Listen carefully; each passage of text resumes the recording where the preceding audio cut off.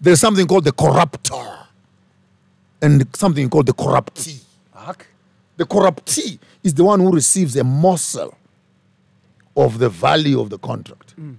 The corruptor is the one who has the full share of the corrupt activity. This is the Hustlers Corner. What's up, squatters and hustlers out there? My name is Penuel the Black Pen, and this is the virtual Mkuku with myself and Ikhrot Manlami, a guy I admire very much, my mentor, and someone who's basically changed my life this year, DJ Sbu. Today we're having an amazing guest who is a father to me as well and a brother to Sbu himself, the great Bishop Joshua Maponga. It is the first Monday of spring, which means we're now in African New Year month. We're looking forward to celebrating a lot with a lot of you guys, with Inzalo, Yelanga, Mpumalanga, some of you guys at the Credo Mutwa village, celebrating Africa, celebrating spring, celebrating a rebirth of our continent and the beauty that it is. And I think, in essence, some of you are probably starting to feel that the universe is changing and it's shifting. And I think this is the time, and we've got one of the greatest guests that's coming through today, Ubabu Joshua Maponga. But before we let him speak, DJ Sbu. Happy New Year. Happy New Year, my brother. Happy New Year. Happy New Year, Cheers. my brothers. Thank you so much. My African brothers. Thank you so much. All of Happy us. New Year. Happy New Year. Siyabonga Africa. Happy New Year. Siyabonga Africa. Siyabonga ukuthi uvuke. Njoba nje bekubusika siyabonga ukuthi uvuke. Uzosifunza ukuthi sidle, uzosifundisa nokuthi sihlangane nobaba, nomkhulu, nobhuti bethu abadala ukuthi basikhombise indlela basikhanyisele. Abantu bethu sebeke bacindezelwa isikhathi eside. Kodwa isikhathi manje sokuthi senze lo msebenzi ukuthi sivuse iAfrica yonke, sivuse especially abantu abansundu ukuthi bakhumbule ukuthi nathi siyabantu, nathi sinesithunzi, sinesidima. So we just want to thank you for another new year that is here. I want to thank you for my brothers, my father that is here. And I'm looking forward to building a great Africa for all Africans and for the rest of the world to come back home. The cradle of humanity, Africa. Yabo. I see this as an iconic episode. We thank you. Open the ways, Magukhanye. Magukhanye, Magukhanye, Magvulege, Magukhanye. Lapho bekubopheke khona makhumuke. Mawanqamuke wonke amafindo. Mawanqamuke inketang zonke mayinqamuke. Barakwena, baralope. Abakwankosi, abakwankumane, Makhanye, abakamaponga, abakwamlotshwa, abakachabalala, nabo bonke abasilaleli ikakhulukazi intsha. Happy New Year. Happy New Year. Iconic episode. I'm looking forward to this one. Wow. The great Bishop Joshua Maponga. Thank you very much. Thank you very much. Wow. Wangitoza ngithandazela ke phana kwamnandi nje ngava ngazali ngivula inkonzo ke manje. Sengaze bude nomnikelo ke manje. I'm so excited. Yo, Pen. Yes. I'm so excited. Yeah. It's been a long time coming. Jeez, it's been too long coming, man. And you know, normally when I sit with the great Bishop Joshua Maponga, Maponga J, I'm just there to suck wisdom. He's a walking library. He's a walking mythical figure. There are people that see him in the streets and they imagine that when they haven't seen him, he's gone up into the sky or he disappears somewhere. I'm normally there just to suck wisdom. And even today, I'm hoping to not speak as much because I know he is a legend in the spoken word from a religious perspective, today from an African spirituality perspective, and he's doing some work in politics. So I'm here to learn, obviously, we're going to probe a few things that are trending in the news, but outside of that, mina ngizofunda. So ngizofunda kini nowabili kahle kahle zamagrot manam. Ngiyabonga, Ntshebe gang. Also Ntshebe. No, but they say a good beard always shows the fertility of the land. You know? So when the ground is fertile, then you bonakala nenjebe nje ihlanya. Nazo. Wakhona abanye ayimili nokumila ubona. Don't do that. Don't do that. That dry lands. But I think it will be very nice. I mean, on many subjects that we can cover. For today, I have 7 major streams of information. Because when you're doing public speaking sometimes and in a space where we are decolonizing the African mind, we needed to have thought through the process itself so that when we begin to attack the system, we know exactly at which angle are we focusing on. So on the top side is the politics and governance. which speaks basically of the legalities, the laws, the frameworks of managing the black mind, and how the colonial system is actually sitting there. When you hear the young politicians, even old politicians, talking about the rule of law, our constitution, our this, our that, you know that it is a recited information, which is already showing that your mind has been captured. To think that a colonialist method of governance is superior to your own indigenous method of governance. So that needs to be decolonized. So our opposition parties and our leading parties, they don't need to get into power to manage a colonial system, but to transform it. Because all the legal systems, government institutions, are bodies of restrictions for black people to break into the space of business. So they're all the legalities. You can't do this. You must get a book for this. You must get a regulation for this. You must get a certificate for this. If you look at it very carefully, and you end up finding out, like even the issue of these illegal miners, who says they're illegal? Because a black man is holding gold is illegal. When Anglo has been digging here for donkey years, they are legal miners. Why? Because the governance system allows only a few people to hold the gold. So even if you have gold underneath your house, you can't hold it. You can't. Because it's illegal. You must have a certificate from the government too. So the legality part, which for me becomes the very first, which is the governance and legality, needs to be decolonized. So that when a local person is holding their resources, they can't be illegal. Than the illegal multinational who is actually claiming that he has rights to your land and to hold your resources, which you can't hold yourself. And second on that will be the issue of education. Which is what I might want us to focus on the first part of the show itself. I think it would be nice to start with education. Education, and what is it? So I'll leave that, because that's what we're going to be discussing. And on the third part of that is the business and commerce. And what informs that? And there is banking also, right in the business space. Who is allowed to do business and who can't do business, and what kind of business? What are the means of transactions? And where is the money being kept, and how is it recycled? How do black people get finances, and how do they pay back their loans? What are these sureties, and who has the access to the land, which is the surety for the bank and the insurances? It's all this structure where you find that the business sits on when they're saying our economy is doing well. Yes. You hear them talking in an exciting way. Our economy. And you look at them very well and said, are you sure it is your economy? Which part of it is yours? You have all servants and slaves here. It's about employment to you as black people. To them, it's about ownership. 100%. So it's your governance systems, then comes your education, then comes your business and commerce, and thirdly on that it will come agriculture.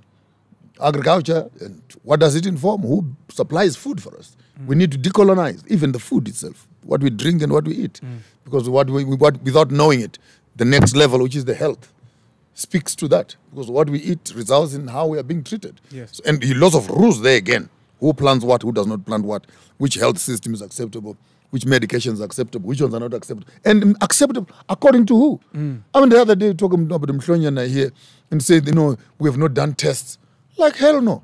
Testing what when our people have been drinking this for the past 3,000-5,000 years? They've been testing which it other for which other centuries. tests do you want to test? Ukuthi Mhlonyana uyasebenza when amakhutman are telling you that this is how we've been living for thousands. According of to years. whose standards? According to whose standards. Then last but not least on that, then you have your entertainment and sporting.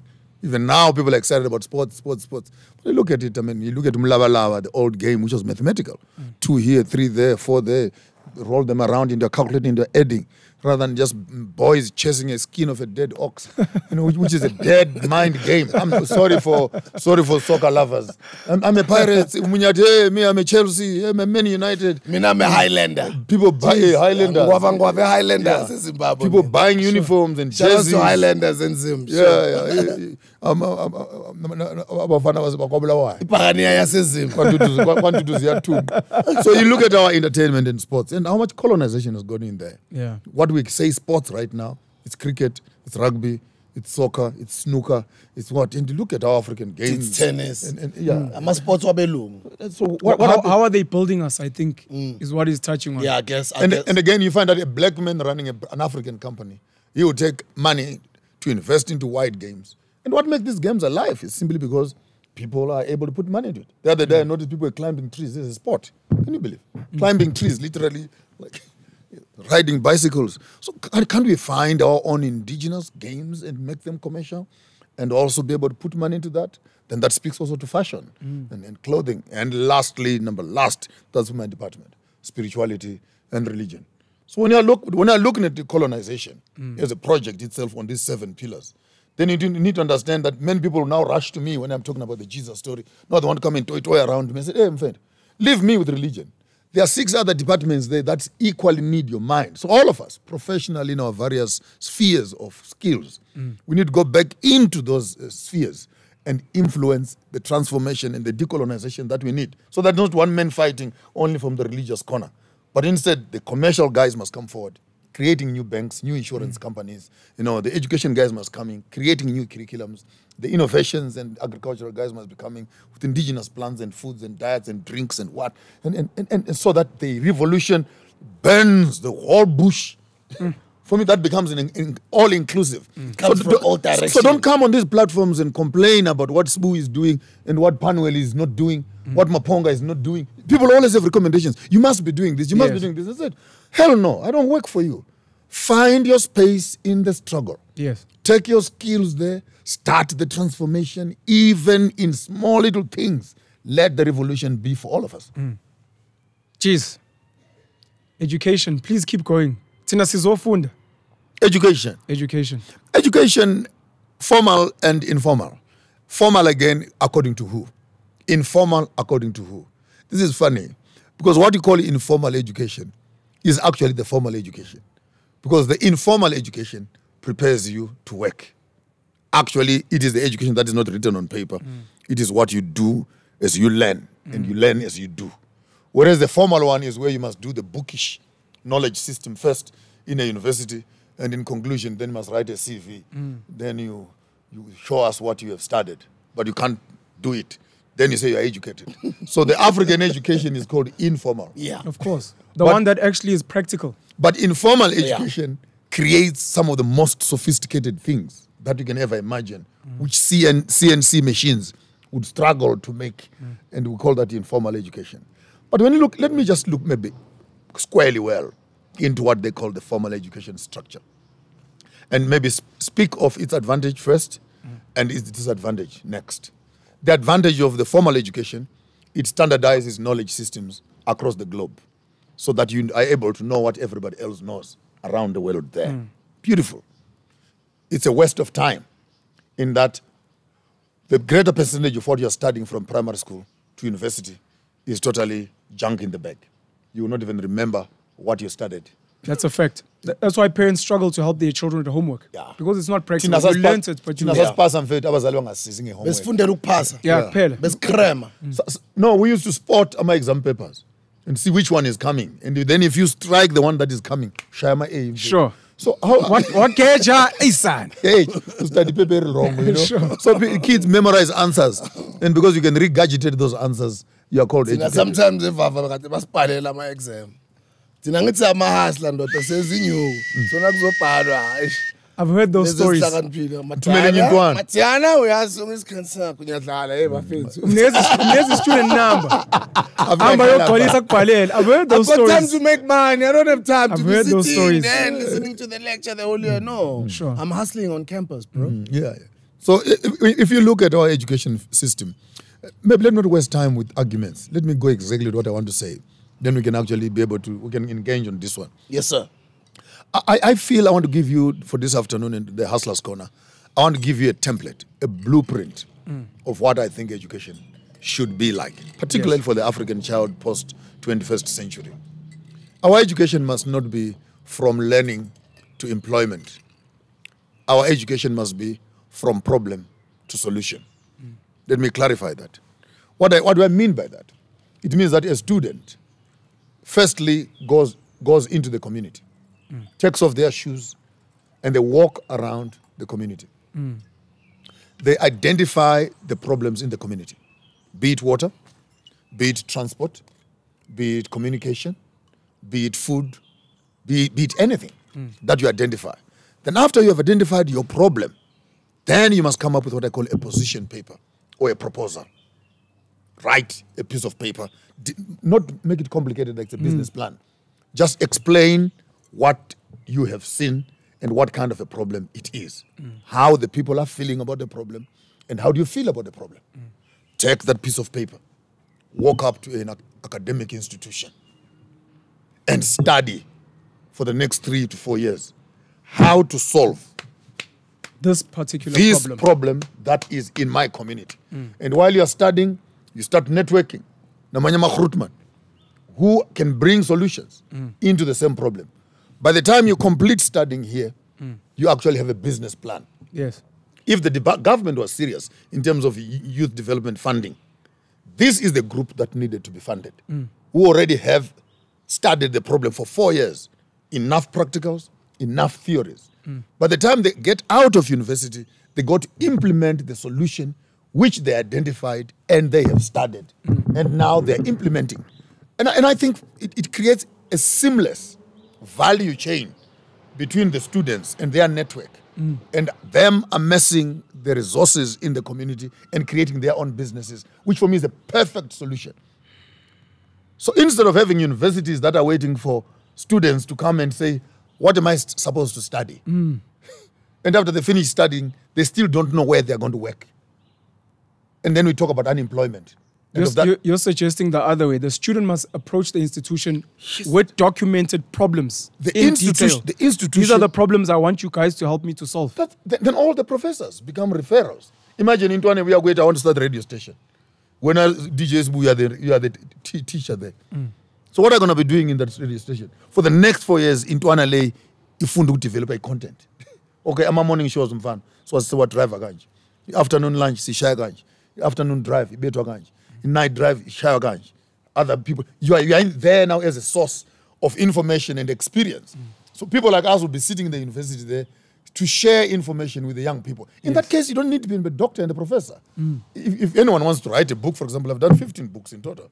I cannot fail to share information on how to write, how to read, how to proofread, what systems do you need to place your book out there and package it and etc. So that universities actually become reference centers of problem solving rather than regurgitating centers of telling us in what other people have done in the past. And when something, these guys who are senior lecturers in commerce, has never done even a business.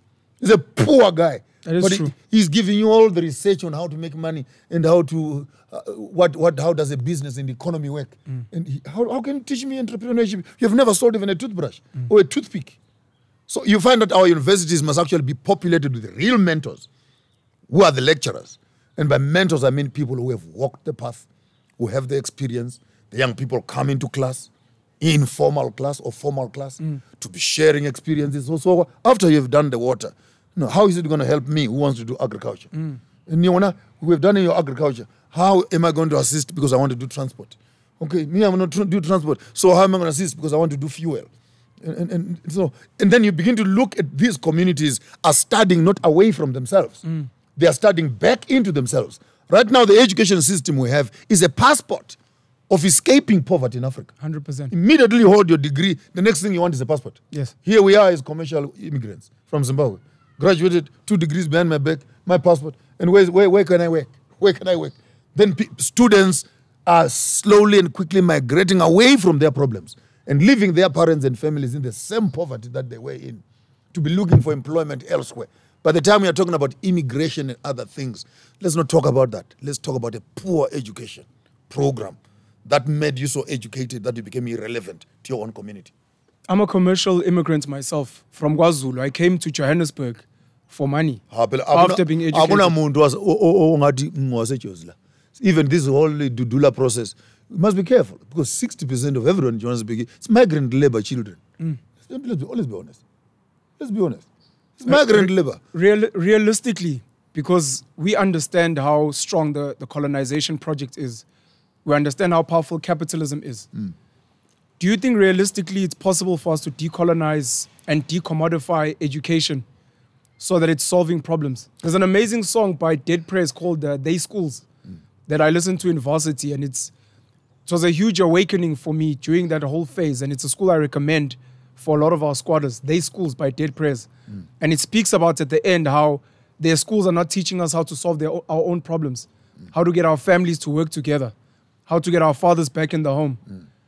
The entire financial wealth system, minority wealth system in the world is built on pumping as much money, as much drugs, as much alcohol, as much misinformation as possible so that we are not doing what you're proposing. The issue you're mentioning is critical because Education is not just about education now. It has become a commercial hub where universities are mopping money from the community. Yes. School fees, where book writers are mopping money, where food suppliers are mopping money into running these institutions we call universities and education. And above all, the red tape of passing and failing and etc., which is a well-managed and oiled system. I mean, to be honest with you, hustler, how many hustlers out there have a degree behind their back? I mean, even on the top notch to say Bill Gates, to talk about Mang Mang and the Mutsepe who are making money here, or Ramaphosa, to tell me how many of them can be glotting over a degree behind their back.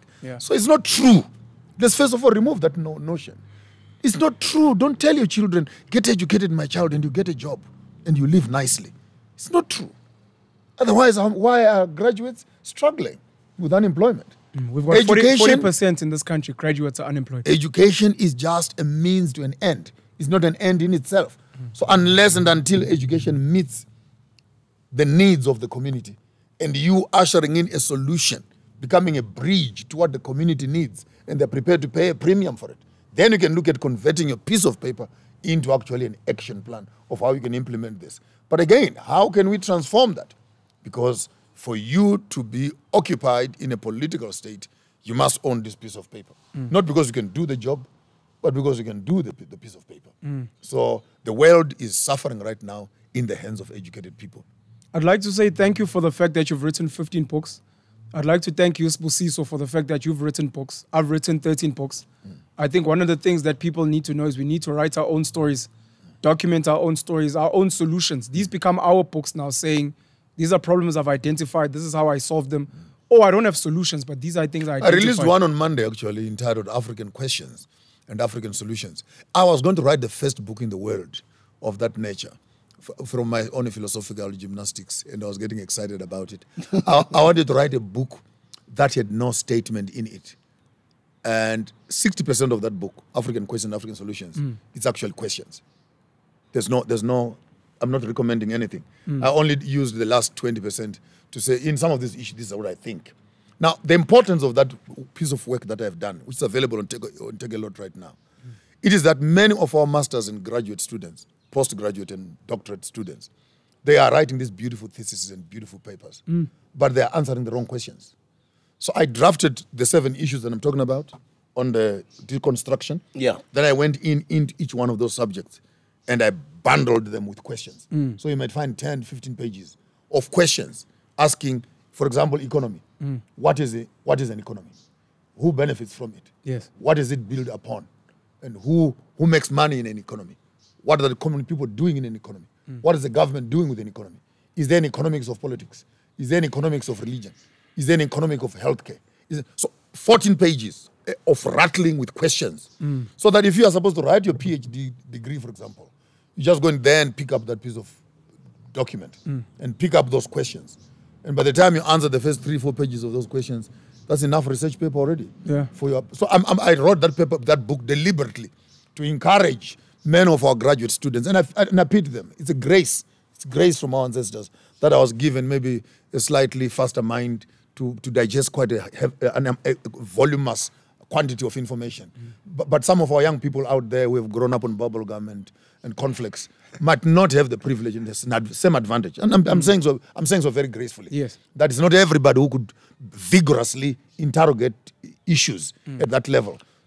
Somebody who interrogates them nicely the way you've put them as well. A book that I would recommend is a book called Powernomics by Dr. Claude Anderson, I think. Claude Anderson. The book that he had written before that I'd also recommend is Black Labor, White Wealth. Breaks them down nicely. I'll recommend it. Go check that out. It's by Dr. Claude Anderson. Yeah. I was given one by Zimbabwe, Black Music, White Money. Black Music, White Money. Yeah. Okay, I'm going to have to go check that out. It's an old book. I have not quite read it. interesting. We're dropping books. The Miseducation of the Negro. Dr. Carter. Dr. Carter Woodson. No, let me give them a nice one. Go on Telegram. Go there to a page called Reading Club Farmers of Thought. Reading Club Farmers of Thought. Farmers FOT. of Thought, okay. FOT. On Telegram. Okay. I've uploaded more than 2,500 black books there. It's a full virtual library. Okay. So if any one of the students they wants to start reading from the Zoom economics to Black economics to ancient Kemetic knowledge systems to... This is what I wanted to ask when I was saying congrats on the books and congrats on the new book as well. I wanted to ask, because I know we've spoken about it, indigenous knowledge systems and formers of thought. Excuse me, and the before contribution to education. Before you answers that question, Sure. can you please remind us the book that you've just dropped on Monday? What is it called? It's called African Questions and African Solutions. African Questions. And African Solutions, yes. You can- African Solutions. It's on Take a Lot already and on Amazon. Yeah. African Solutions. Okay. Thank you. Sorry about that. Sure. Daniel. Sorry, brother. Indigenous knowledge systems, formers of thought, the work that you're doing. And I just want to add that I think it's very powerful that you're getting people to begin interrogating the questions that we're asking. Because part of the reason why we're coming up with the wrong solutions might be because we're answering the wrong questions. So thank you very much for that. And honestly speaking, this decolonization project is rather frustrating because you are coming at the tail end of the conversation when children have already drunk the poison to Yeah. the brim.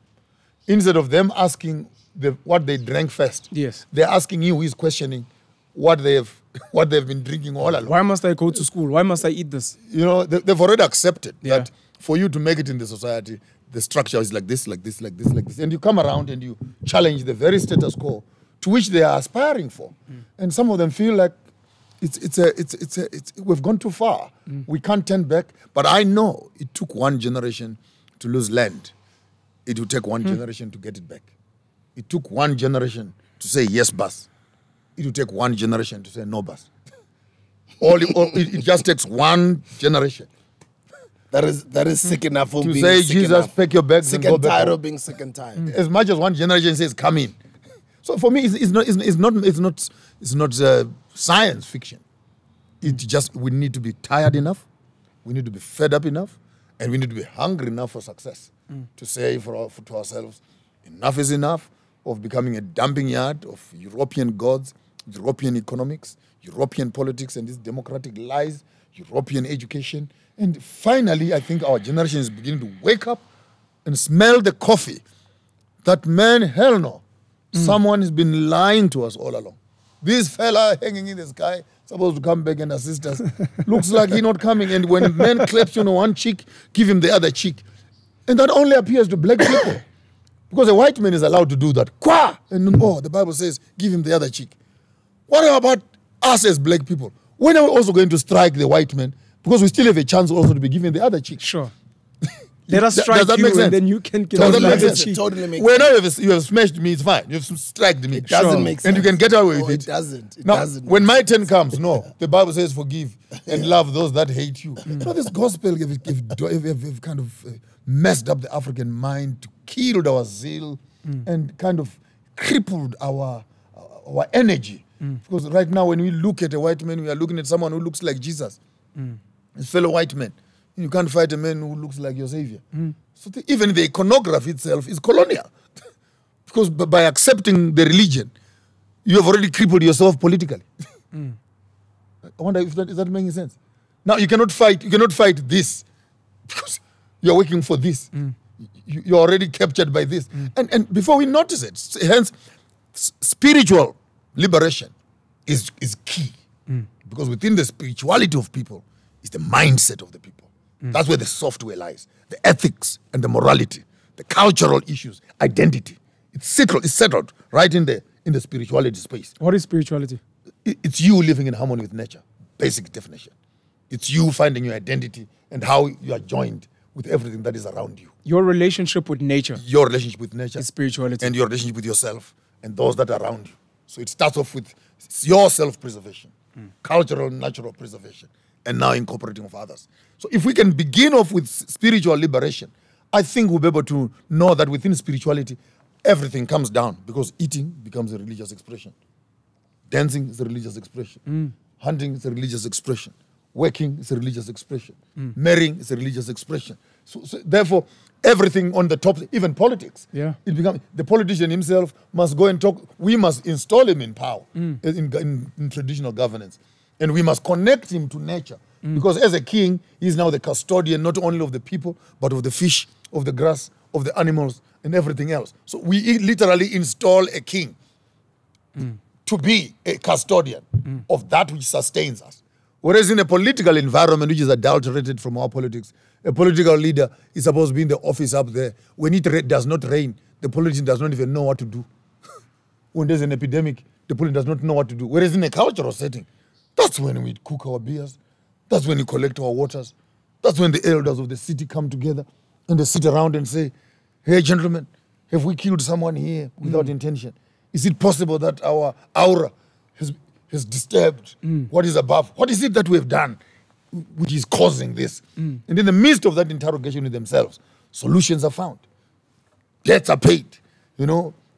Ransoms are returned. And then beers are brewed. People are, not for any mystery that is in the beer, but when a community is in agreement in a spiritual sense, come on, guys, there is something that happens even where there's no God, where there's unity, things go. What are indigenous knowledge systems and what is the farmers of thought? Farmers of thought is a jungle of an institution. I've actually thought I would register it and accept, but I think I'm falling back in the same trap again of trying to formalize something. I'm trying to keep it as fluid as it can be. Farmers of thought is an institution where we're introducing our partners and friends and students to multiple facets of Afrocentric perceptions and interrogation of issues. Basically looking at 3 estates: the estate of the mind, as to what are we planting and who is planting, and what quality of seed do we have. And when you notice that you have the wrong seed in your field, can you go and uproot it? Can you redo the ground and plant again? I'm not talking about the ground, but I'm talking about the mind. So we use the caricature or the illustration of land as a direct parallel with the land as of the mind itself. So what you do on the land, you work on it, you break it, you plant on it, you trim, prune trees, and you harvest from it. So whoever plants information on your mind has permission to harvest in it because they had access into it. They have access out of it. So until we can have ownership of our estates of the mind, we cannot be responsible for the next estate, which is the estate of reproduction. And reproduction speaks of posterity and continuity. What kind of children are we bringing into existence? And what sort of future are we building up for them? Are we responsible for our own reproduction? Or it has become a project again of United Nations and our political figures who must decide when you must sleep with your wife and how many children you must make. So our reproduction is now being affected because we don't own the last estate, which is the estate of the land, which is where our economics and our roots are. So you cannot give a man land underneath his feet if he does not own the land between his ears and does not own the land between his 2 legs. I'll say that again. You can't give a man land underneath the ground if he does not own the land Between his ears. between his ears. That's what Farmers of Thought is about. It's an institution. And he does not own the land between his legs. If you are given this land and you don't own the land above your head, What are you going to do with that land? Because everything else that is exterior is started by what is in here, right? And what I love for me is they're recording these conversations. He's always online. yeah. Whether he's speaking to people in Nigeria, he's speaking to people in the diaspora community, he's speaking to Pan-Africanists, he's always online, whether he's on Facebook, he's on the internet. So somebody else can say, but you have to document it, you have to register it. But then you'll come and say, according to who? and by the way, when I started doing this program, I went on Facebook. Guys come to me, hey, Maponga J, that is a location, man, a Facebook. You must come to Twitter. And you must come to Instagram. Facebook, except but you know the Twitter is violent, yeah. Twitter is very violent. For me, what I love very is that violent. knowledge is being documented. Yes. It's just like the reason why we started this podcast. This is an educational platform. Bishop, we're meeting a lot of people who are saying, when I first started listening to you guys 6 months ago to the person that I'm becoming now, I can feel a difference happening in my life through just the content that I'm consuming, watching you guys produce. So for me, when I hear you say what you're saying about Farmers of Thought and seeing how active you are online, I'm happy that you are not only documenting, writing as many books as possible, you're going to one day, unfortunately, pass on empty. And that's what we want our leaders to do. Not only our leaders, but just people with knowledge. I would like for them to pass on with as much knowledge as possible poured into this world for future generations to learn from. The only problems that we'll have is obviously the censorship. But I really do think he's got a lot of content out there, and people like him should record content. Yes. I was trying to encourage our Dr. Lazulu Shaba even last week. He says, no, I don't want to open a Facebook account. No, I'm not those things. Man, I'm fine in my lecture room. Yeah. Ngiti, and then he even said his lectures are open to even the public. And then I said, when I visit you one day, I'll capture it. if I find Uguti, it's possible to not only capture it once, Uguti, we make it an ongoing thing. We speak to UCT to agree and officially record your lectures. Yes. Not necessarily for us on the internet, for your class. Yeah. We record each and every lecture, we Then put it online. If that's good, let's go right ahead. So congratulations with what you. you're doing, Thank you. documenting the truth. It's very And important. again, the informal, quote unquote, informal way of doing my kind of lectures is that you don't want someone to feel like they're in class. It already creates that. Yeah, it has to be. tension It has of to be learning. organic. So it's once every 2 days, once every 3 days. Like you're doing also. You drop in a line, but it's shocking the number of PhD students we have produced from Farmers of Thought. It's shocking the number of papers that I've had to supervise and check behind closed doors. It's shocking the number of books I've had to edit and put a forward to from the Farmers of Thought. It's shocking the number of universities that are actually using my lectures in their mainstream classes. Is that not funny?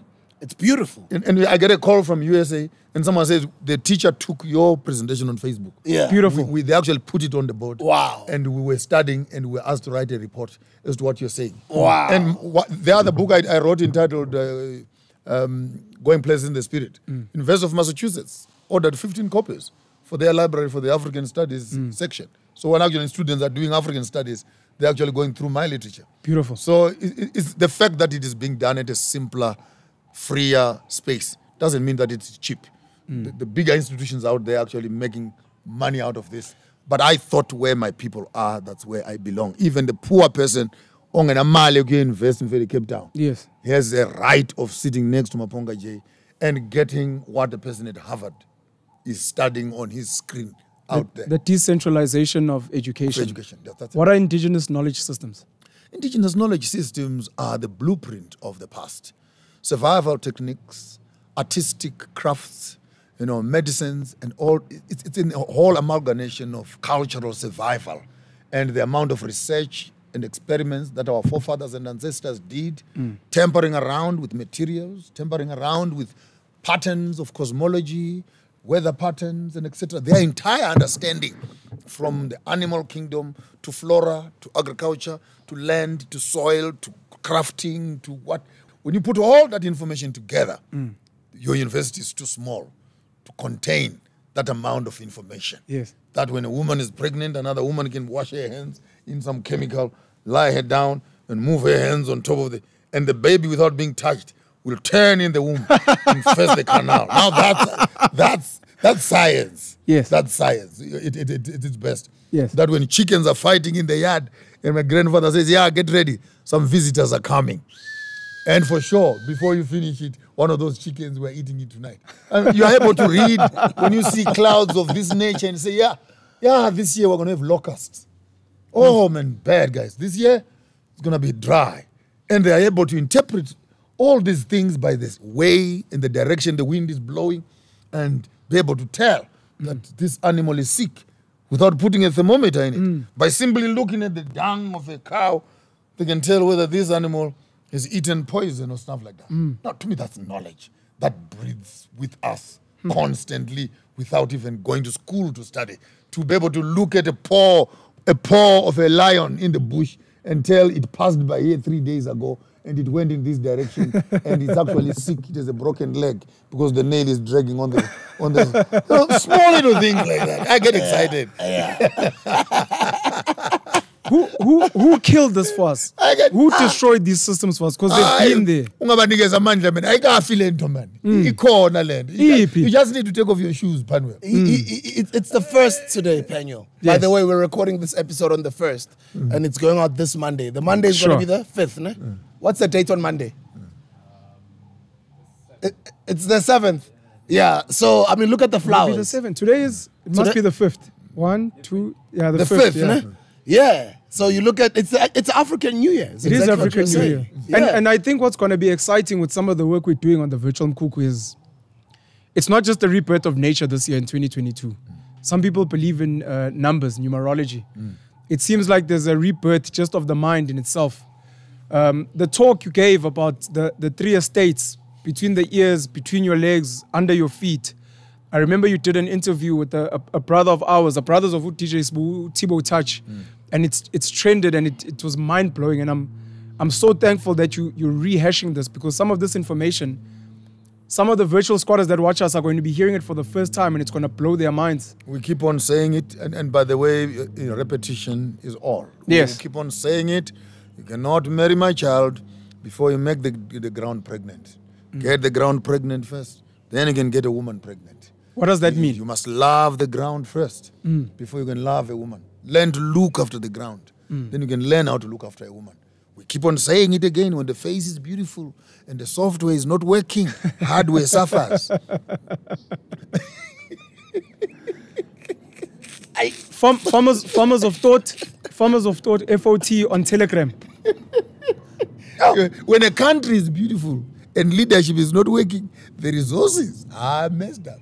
So it's a thinking space, Yes. Buffett. We're in a philosophical way of blowing up small little things and creating a thinking pattern so that there is an awakening of some sort in your spirit. When I say to you, who can touch a woman and you can be comfortable? And say, no one can touch my woman.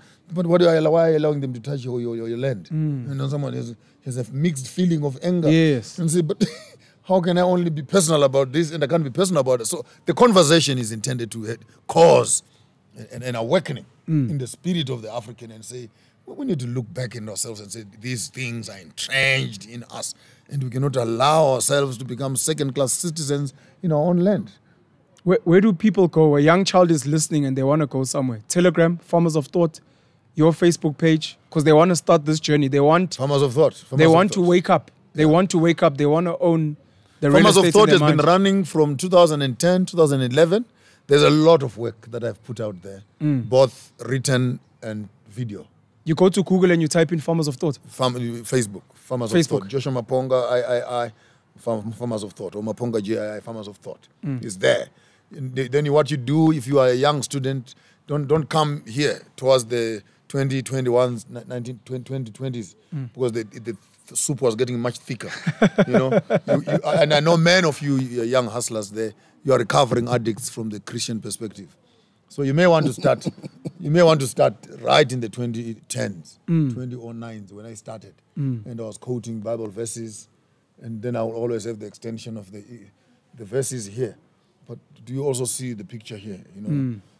If they say the white man is the Jew right now in Jerusalem, so is it possible that white people are the ones who were slaves in Egypt during the times of Moses? And I'm just causing you to begin to think, so are we saying that whites were actually slaves in Africa for 400 years? And if the Bible says, you are my people, you'll be taken over as slaves to lands afar.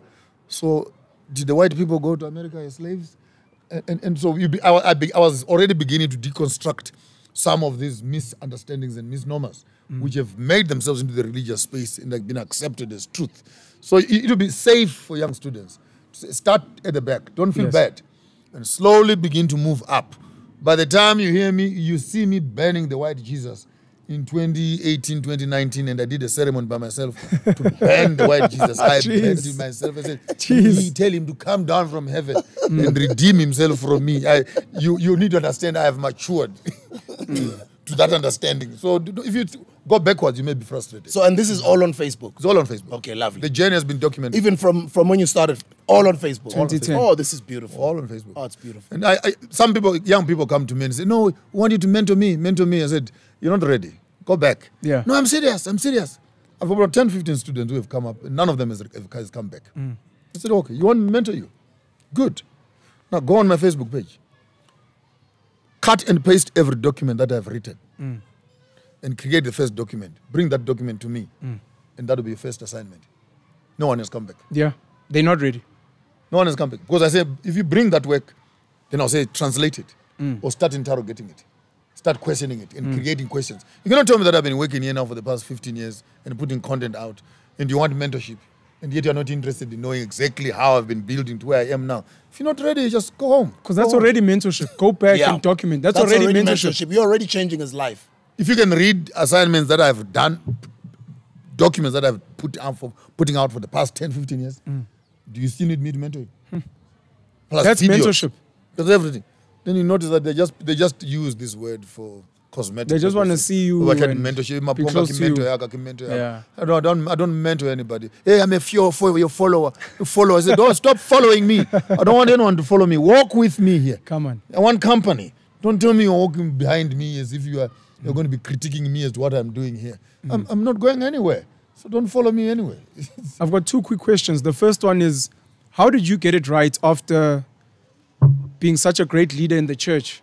I think it was for 30 years or so. How did you get it right to still be able to retain your mental integrity from your ancestors, to be able to have that spiritual revolution without being contaminated deeply beyond repair? And then secondly, we spoke about education. Zimbabwe has got one of the greatest education systems on this continent.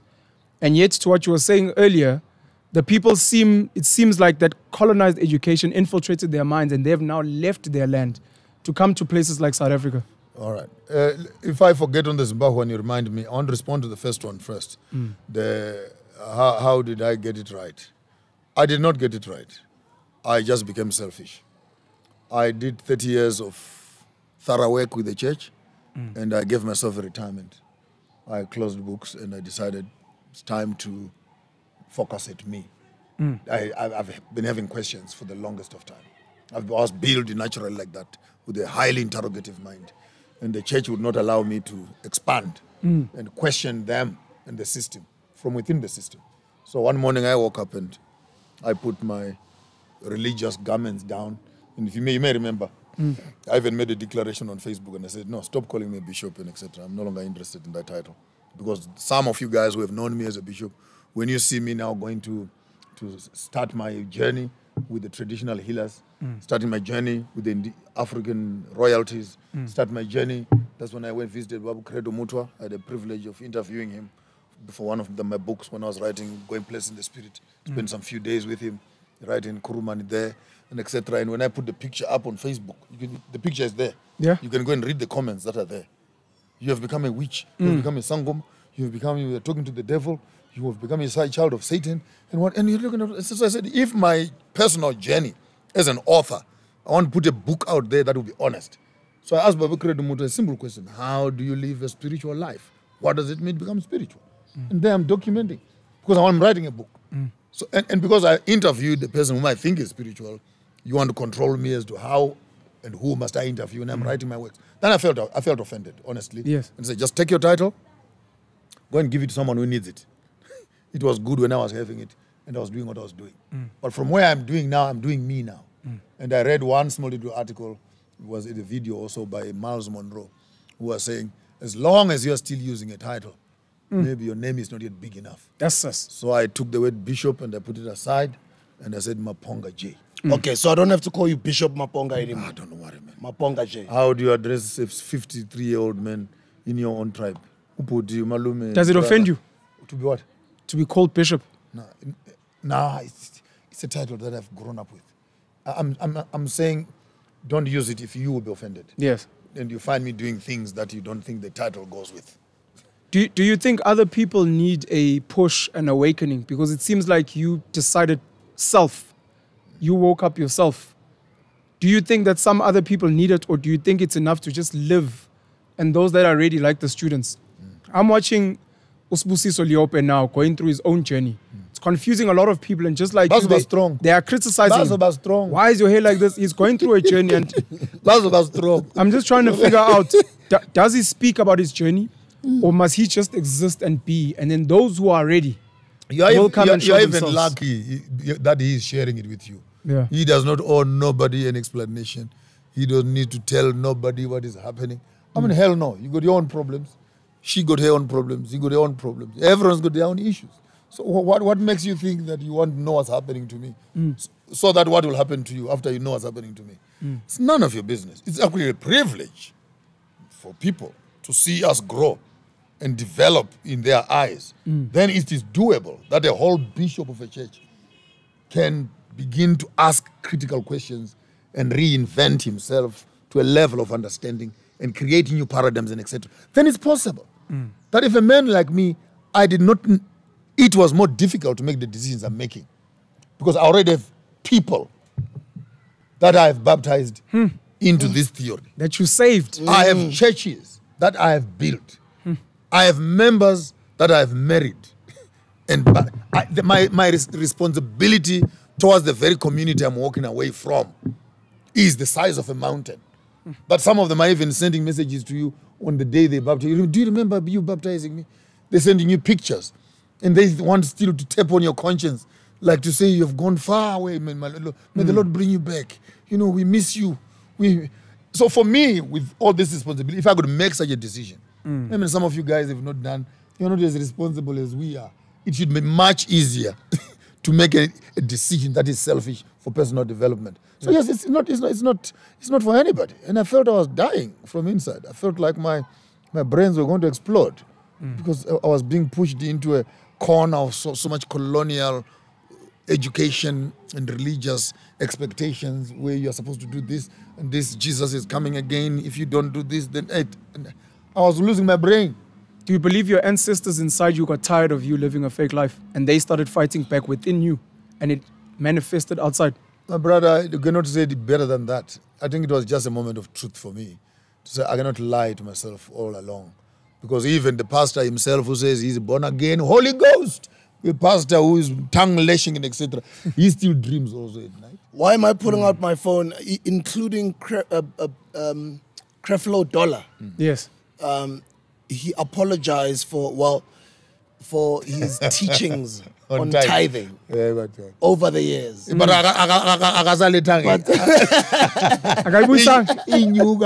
didn't pay back the money. Creflo paid back the money. So what I wanted to ask is, you know, we allow people to grow. That's what I say as well. But guys, that's the old me. You guys are posting pictures of me wearing suits. That's good, and I appreciate the compliment. Oh, you used to look nice here. According to who? That was me then. But this is me now, and I can't explain. Isn't that a conversation you must have with people that genuinely love you? I don't have to explain you don't. what I'm going through. Yes. You don't. And that is true. Because some people who love me, you know, because we're public figures, they'll call with like, are you really okay? Because of, you know, how social media may report these things sometimes. But it's a beautiful journey to go through. And everybody goes through and it it's personal. at their own time. It's personal. And it's personal. And you can't explain it. Sure. Because you can't explain it. You can't even properly articulate it. Because what I'm going through is what I'm going through. I can't explain it, bro.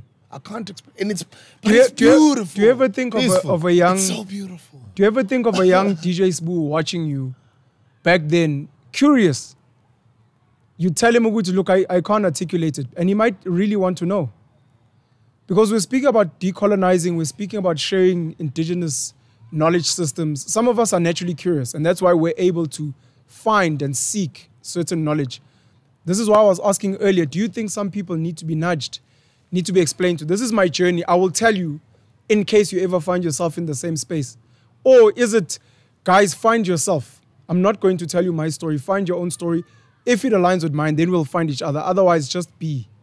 Bishop, correction, Maponga J, last week Saturday in Witbank said, knowledge of self is the highest form of education. I repeat, Maponga J said last week in Witbank, that was beautiful. I was so excited. That was nice. That was too nice. Yeah. And big up to the guys that put it together. You know, taking such information to a play like big up Chilanati. Big up. Big ups to Witbank. Knowledge of self is the highest form of education. I think with the work that we're doing, Penyo, including Abom Kuluntsingeza, our Inzalo Yelanga tour, that's an educational tour. Yes. I'm bringing my moms, I'm bringing my daughter, I'm bringing my family. You know, it's an educational tour. The books that he's recommending, his platform, the information is sharing, what we're doing on this platform. Yeah. And reading those types of books, abo Mkhulu Ntsingiza, abo Hunter Diop, abo George G. James, and some of the abo John Clark, C. Clark, some of his writings, his articles, he's even just said it now in this video, and it's a challenge to you squatters and hustlers out there from 2010. Some of you guys who are willing to be mentored. And I can only imagine how long it'll take you to go read all of that work from 2010. Might take you a year or even less. But as soon as you are done, then you can reach out to him and say, I was prepared because I saw you on Spring Day on the Hustlers Corner on Virtual Mkuku. Yeah. This is what you said. I went for the past 9 months and this is what I did. Now I'm ready to be mentored by you. But this is what I can tell you. But also, as soon as you read all of that information, he already knows that you're actually not even going to have to come to him to be mentored. You won't. The work is already done. So my answer to you is, somebody who will go through or go down that rabbit hole that we are sending them to. At their own time, they'll understand what I'm going through. And maybe on that whole thing. Don't judge someone else who has started their journey because your journey has not yet started. You know, it's amazing that you could, a good Christian brother or good Christian sister right now who thinks that their stuff is, I almost said the word, who think that their stuff is together. And they've not seen any problem with what they're having right now. And they're so comfortable, like I was. Yes, very happy and content 10, 15, and winning. 20 years ago, flying around Kenya, Namibia, preaching, guest speaker, you know, sleeping in splash hotels. Thank you, Jesus. Everything in the name of man, in my Hallelujah. And there was nothing wrong. Yes. I was at it and I was enjoying it. And the fact that I was there, how bad do I feel now when I became judgmental to some of those who had started their journey towards their own destinies? And similar to you also, if you're watching me, watching DJ's move, think there's Mahrutman, they're getting flippant confused. Don't worry. Your time will come. There's another book that we released the last year, Find Your Truth. Find Your Truth. It's also on Amazon. It's also on Take a Lot. Find your truth. It's not my truth. Find your truth. Just what is that you call your truth? If your truth is colonial knowledge system, is your truth your traditional, what is your truth, your teacher's education, is your truth, your academic thing? What is it that you can call this is my truth? Many times people walk up and say, Maponga, I believe this, and say, shut up. You don't believe nothing of what you have said. Say, I've been told to believe this. Because if I should interrogate your process of thinking to come to that conclusion, I'll find a group of teachers indoctrinating you and brainwashing you. At the end of the day, no, I believe. He broke it down so nicely on that concept of the thinking tool. You don't have it right now. It would have been beautiful to illustrate it here on this video. I would have really loved it. You need a stick 9, do? Yeah. I can use my cup. Yeah, That's you why can use the cup. Oh, that's why you came with it. Yeah. I would like for it. He simplified it so beautifully. Baba. I wanted to emphasize to what you were saying about the squatters that want to start their journey. When the student is ready, the teacher will appear. So Let's it's go. up to you. We're not going to force you. All we're doing, like Morpheus in the Matrix, is we're showing you that there's another door. Yeah. It's really up to you, Red Pill Nation, if you're willing to walk through it. So the thinking tool will be designed something like this. It will have 3 columns on it. So if it was, usually I carry my stick or my spear that has the same illustration. So you have 1 block of time, 2nd block of time, 3 block of time. So let's say this represents the past. Of course, that's where our destiny sits on. It sits on the past, where we're coming from. This becomes the present, which is actually an incubant, like a container, where stuff from the past is all locked up here to create what we call the present. I like in the opening part here, it represents the future, full of opportunities, the unknown, and ready to be filled in with new possibilities, and etc. So the past, the present, and the future. And then the first ring that is here would say that represents the Western education. The second ring that is here would say that represents the Northern education.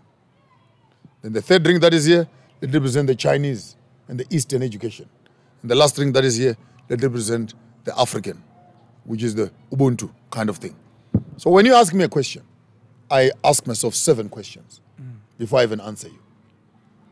What was it like in the past? What is it like in the present? What will it be like in the future?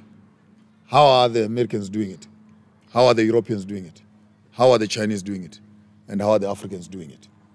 Then you process all sorts of concepts within that thinking tool. So that be it education. How are we being educated in the past? How are we being educated in the present? What does the educational future look like? What are the Americans educating their children on? What are the Chinese and the Europeans educating their children on? And what are the Africans doing? Ask me a question of marriage. How are we marrying in the past? How are we marrying in the present? How will we marry in the future? How are the Americans getting married? How are the Europeans getting married? How are the Chinese and Indians getting married? How are the Africans getting married? In conclusion, many times we think like this as Africans. Firstly, we want to prioritize the Americans, the Europeans, the Chinese, and the Africans last. But the correct way of thinking must be from this way. Ubuntu first. We interpret the world from ourselves towards them. So firstly, if you are talking about marriage, I don't have to worry about what the Europeans are saying. I don't have to worry about what the Americans and the Chinese are saying. The question is, what do I say here? So here's an African who is busy trying to get a white dress, but an African who wants a white dress, a European ring, and a Chinese shoe to get married as an African. And we wonder why these things not working. But because we are taking what does not belong to us and we are prioritizing it and we are undermining exactly the essence of our being.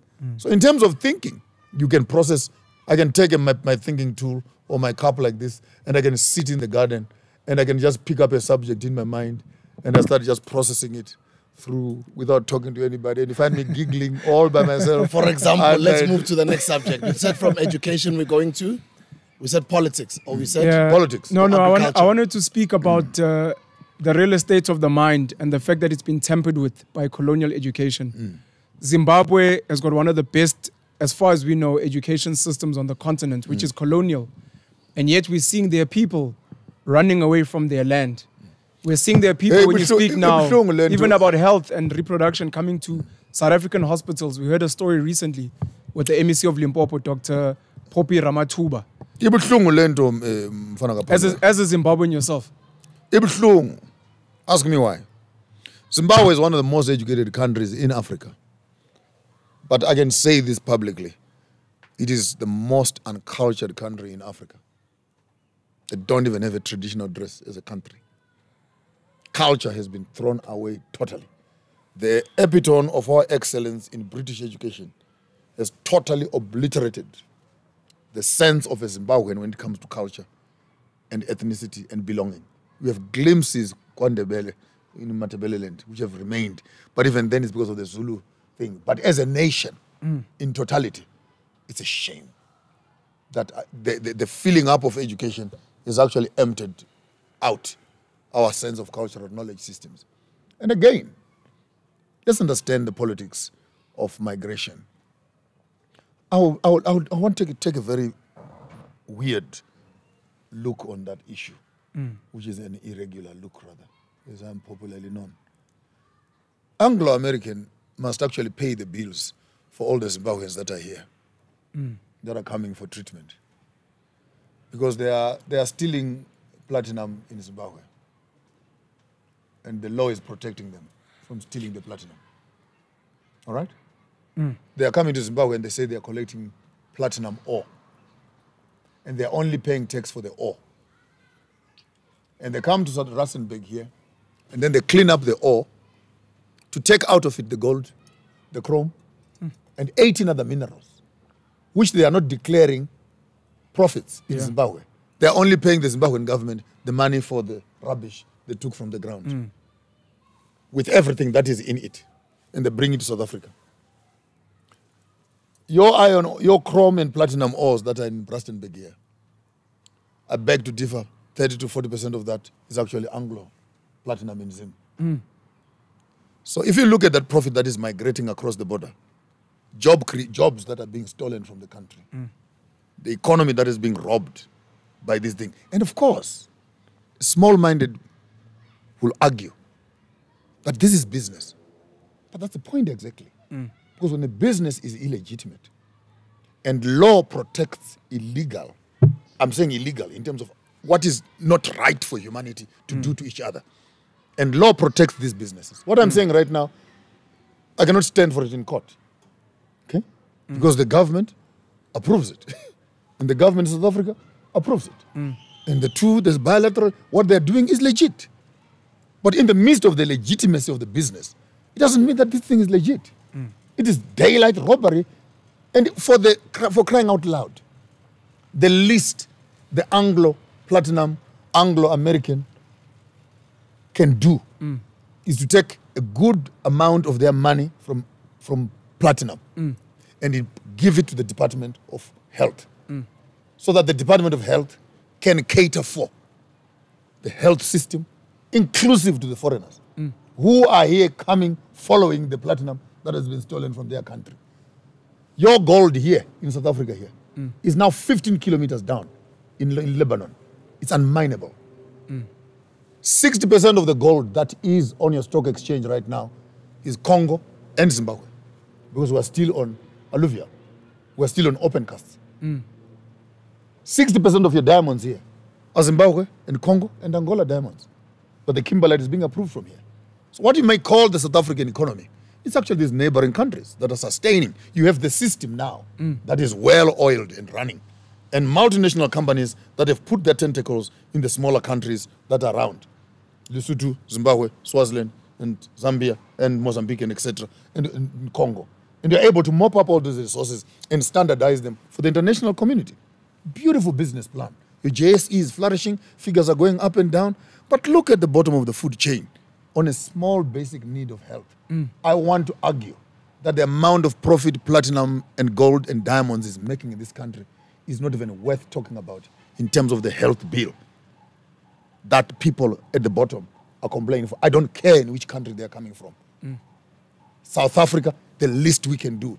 If we are clean and open enough in terms of having a business conversation, the issues that I'm saying, I beg to be challenged on them. But realistically, it's not going to happen. It's not going to happen. What do you suggest for Zimbabweans that are here? If we're saying they great education, uncultured, of course, when will they ever go home? Because that's what some black South Africans want. Go back home and fix your country. Why are you here? And yes, you might say you're following your minerals, but then go fight for your minerals back home. Why are they coming out? It's because you're not even there to protect them. You are saying something very important. Because going back home, it's again an African question as to where is home. Yes, where is home? Let us look at the system that we have glorified for the longest of time called democracy. And in its democratic practices, it actually undermines the lives of the common people. And we are sending each other to death wards. And as Africans, it's not Ubuntu like that. We know, as South Africans, when we are saying go back home, we are pushing our fellow Africans back into the hole of darkness. It's like chasing me to poor parts of KwaZulu and say go home. When an African has come here to South Africa and has come to hospital, he's already showing you that he's in trouble. But Zimbabwe is not poor. It's not poor. I know that it's said it's poor, but Zimbabwe is not poor. But the facilities... You mean the country, or do you mean economically? What do you mean by it's not poor? The country is not poor. I actually wanted to ask a question around that, but I wanted to speak about a rebirth because the stories I've heard about Zim. But please, if you can just... I want to backtrack a little bit. And I want to I might sound a bit controversial, but the advantages and the blessings that Mugabe brought and the disadvantages that he brought. Yes. Mugabe brought the sense of nationhood. He brought the land back to the people. He played quite a critical part in many issues. The downbeat of that is that while he was so good in these issues that he was handling, the infrastructure issues were neglected. And unfortunately, lots of criminology activities and corruption was brewing right underneath his nostrils while he was focusing on another. He wasn't involved in that? I will not be able to confirm. I was here. Okay. I was here with you. Okay. But with the hospitals that were standing in the 1980s started collapsing. Even issues of paint, basic stuff to look at it. And that's the time when diamonds had started. And I believe in a dictator, but dictate the right thing. Imagine just going to Chiadzwa there, digging up a bucket of diamonds. Mugabe was a dictator. I'm saying I believe Hitler was a dictator, so Trump is a dictator, the Queen is a dictator. You in your house, you're a dictator also. You've never asked for your children to vote for you to make the next child. So that's a conversation for another day.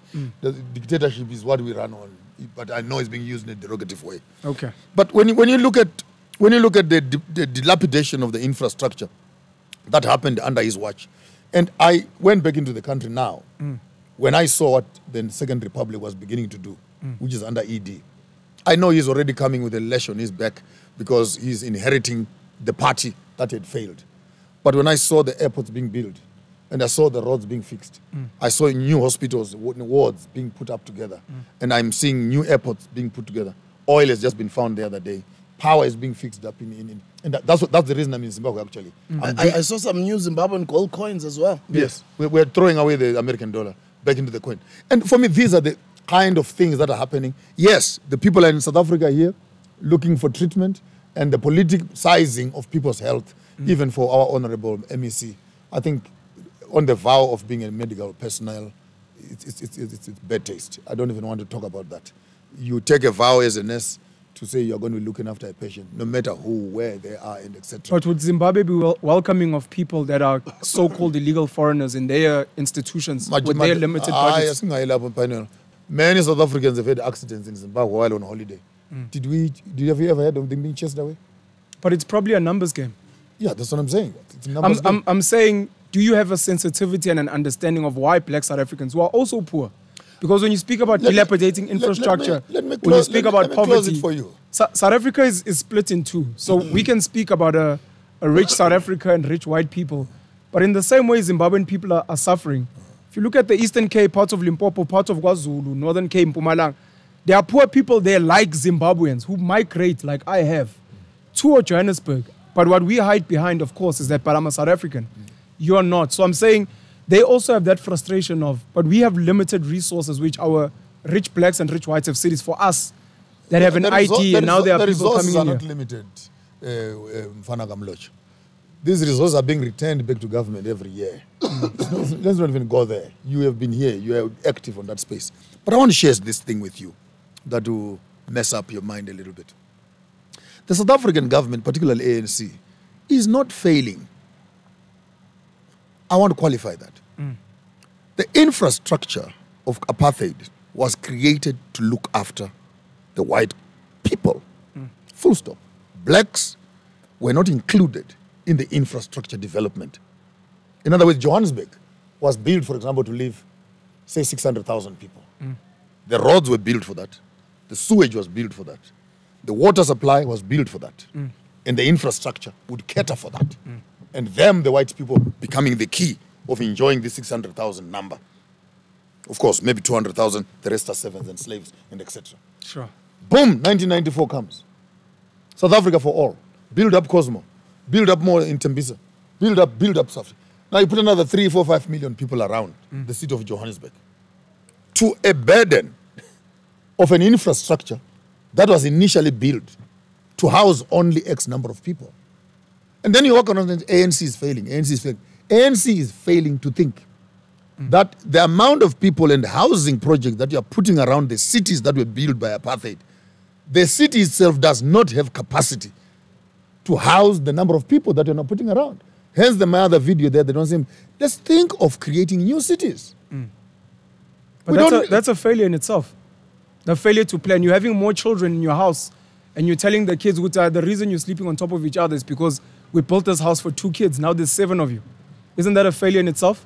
As a leader, you understood that this infrastructure was for 10%, the whites, and you realize you're now going to be running the entire country. Shouldn't you be prioritizing multiplying the ESCOMs, that's where you as a young man can help me there. Because now you're talking about electricity, you're now talking about water, you're talking about sewage, you're talking about roads, even later on employment and capacity. And now when you look at this concept on its own, and then you expand it to a continent space so that we can respond later on to the health issues. Yes. We need to understand that the economies and the cities of Africa were not built with black people to participate and be involved in the benefits that the infrastructure is giving. So what you are having in South Africa is a spillover of a failed understanding of how do I expand, protect, increase the capacity of my city and budget for it in such a way that the amount of people that are now within the residential area of this can have access to 1, water, 2, education, 3, roads, 4, health, and etc. and etc. So by the time you see these people jumping over and coming, it's a stress call. So I would want to make an appeal. I want to make an appeal to my government, even in Zimbabwe while I'm here, Yes. that please, Honorable Mnangagwa and the parliament and the government in Zimbabwe, it's never too late to have build up one of the biggest hospitals we need right now is in Beitbridge, because that is the border through which people are running off. Yeah. And the resources from South Africa can be easily be transported across the border. So we can actually have one of the best hospitals right at the gate where people are running away into South Africa. What is happening in Louis Trichardt and what's happening in Messina, weather and everything else, we are literally 1 kilometer away from each other. Yeah. So there's no reason of thinking maybe you are going to transport these things another 500 kilometers inland. Just here. So it's across the road. So the government can actually work on a plan of making Beitbridge Hospital a state hospital, state of the art, where equipment and etc. can be moved across at a very little cost, so as to cushion for that. And secondly, on top of that, it is that while we are expanding our health facilities, we also needed to take care of our basic health issues. What are the causes of disease? Because we need not only to fix the problem when it comes, but be proactive in protecting it before it comes. 100%. For me, it's just two questions. When you're here, a lot of the criticism that you used to get is what you were saying earlier. Why don't you go back home Sure. and fix the problem from within, from home? You've And I went. You've gone back And home. I went home. And having gone back home, currently I'm seeing when I get into your videos, even last weekend, even in Witbank, when the videos go out, a lot of criticism is, but you are now part of a ZANU-PF movement that is oppressing us. That's what people are saying online. So my question is, what is your involvement with ZANU-PF currently? And are you back in South Africa again, or are you just visiting? Are you going back home? And what is the future looking like for Maponga? And I'll start with the last Zim. one. I'll start with the last one. I'm in Zimbabwe. I'd flown in for that function, and while I'm here, I thought I'd spend an extra few days with you Thank you so much. and my kids and etc. So, but I'm fully in Zimbabwe. thank you. Thank you so much. The issue of ZANU-PF, I had an option of joining MDC then, and I'm glad I didn't, because hardly 3 months I was there, MDC was dismantled and it became something else. Then I would have become a baggage in chasing a new party that is coming up, which is now CCC. But given an option between joining opposition or giving my voice to the one who is holding the instruments of power. And I made a call to Chamisa. I will say this publicly, on internet, on Facebook, on WhatsApp, even personal calls. He would not answer me. He would not reply. For 5 years. Just at the death of Tsvangirai. And he ignored me. So after 5 years, I said, maybe young man doesn't want to talk to me. So I went back into Zim. And I decided I will work with those that are willing to work. So I made a phone call to the president. And in 3 days, I was given audience. Come through. Welcome back. What do you want to do? What are the challenges and etc. I said, can I see your national plan and what programs are you planning to do? Because I'm setting up a media house in Zimbabwe for positive news, strictly for positive news. Because having noticed the amount of stories that are coming out of the country, there's lots of good things that are happening in the country and no one is talking about them. That's why I was saying to you earlier that Zimbabwe is wealthy. This is what There's I a lot wanted of us to money get in to. Zimbabwe. Sure. So, Yeah. So ultimately, I made a conscious decision. I know it was a politically compromised because many of the youth thought that by me joining CCC or joining hands with Chamisa, it would add their voice. And shame was also on some of them who wanted me to join Chamisa because I'm a louder voice. They wanted to make me as a sacrificial lamb. They're not willing to do In it. case the ruling party would be angry with me, then if the party would beat me up or kill me, then they'll have a bigger story and say, they also killed and they also beat up so and so. I'm not willing to become a messiah, as you always say. I'm not willing to put my... I've said it before, yes. I'm not willing to die for the people who don't know what they need to be done to them. And who are not worth dying for, And unfortunately. It's a very controversial statement. The word but story will be another story. Yeah. But I felt that the sacrifice would be too big. Why would I die when I can work? So when the president opened up his doors to say, find what you can do. Tell us how you can assist. I'm running their strategic planning sessions. I'm talking to the politburos. I'm talking to the politicians. How to deliver services. When you are given seats by the government, what must you do with them? How do you treat the people? What must you prioritize, and etc. It's a small little contribution that I'm doing right now.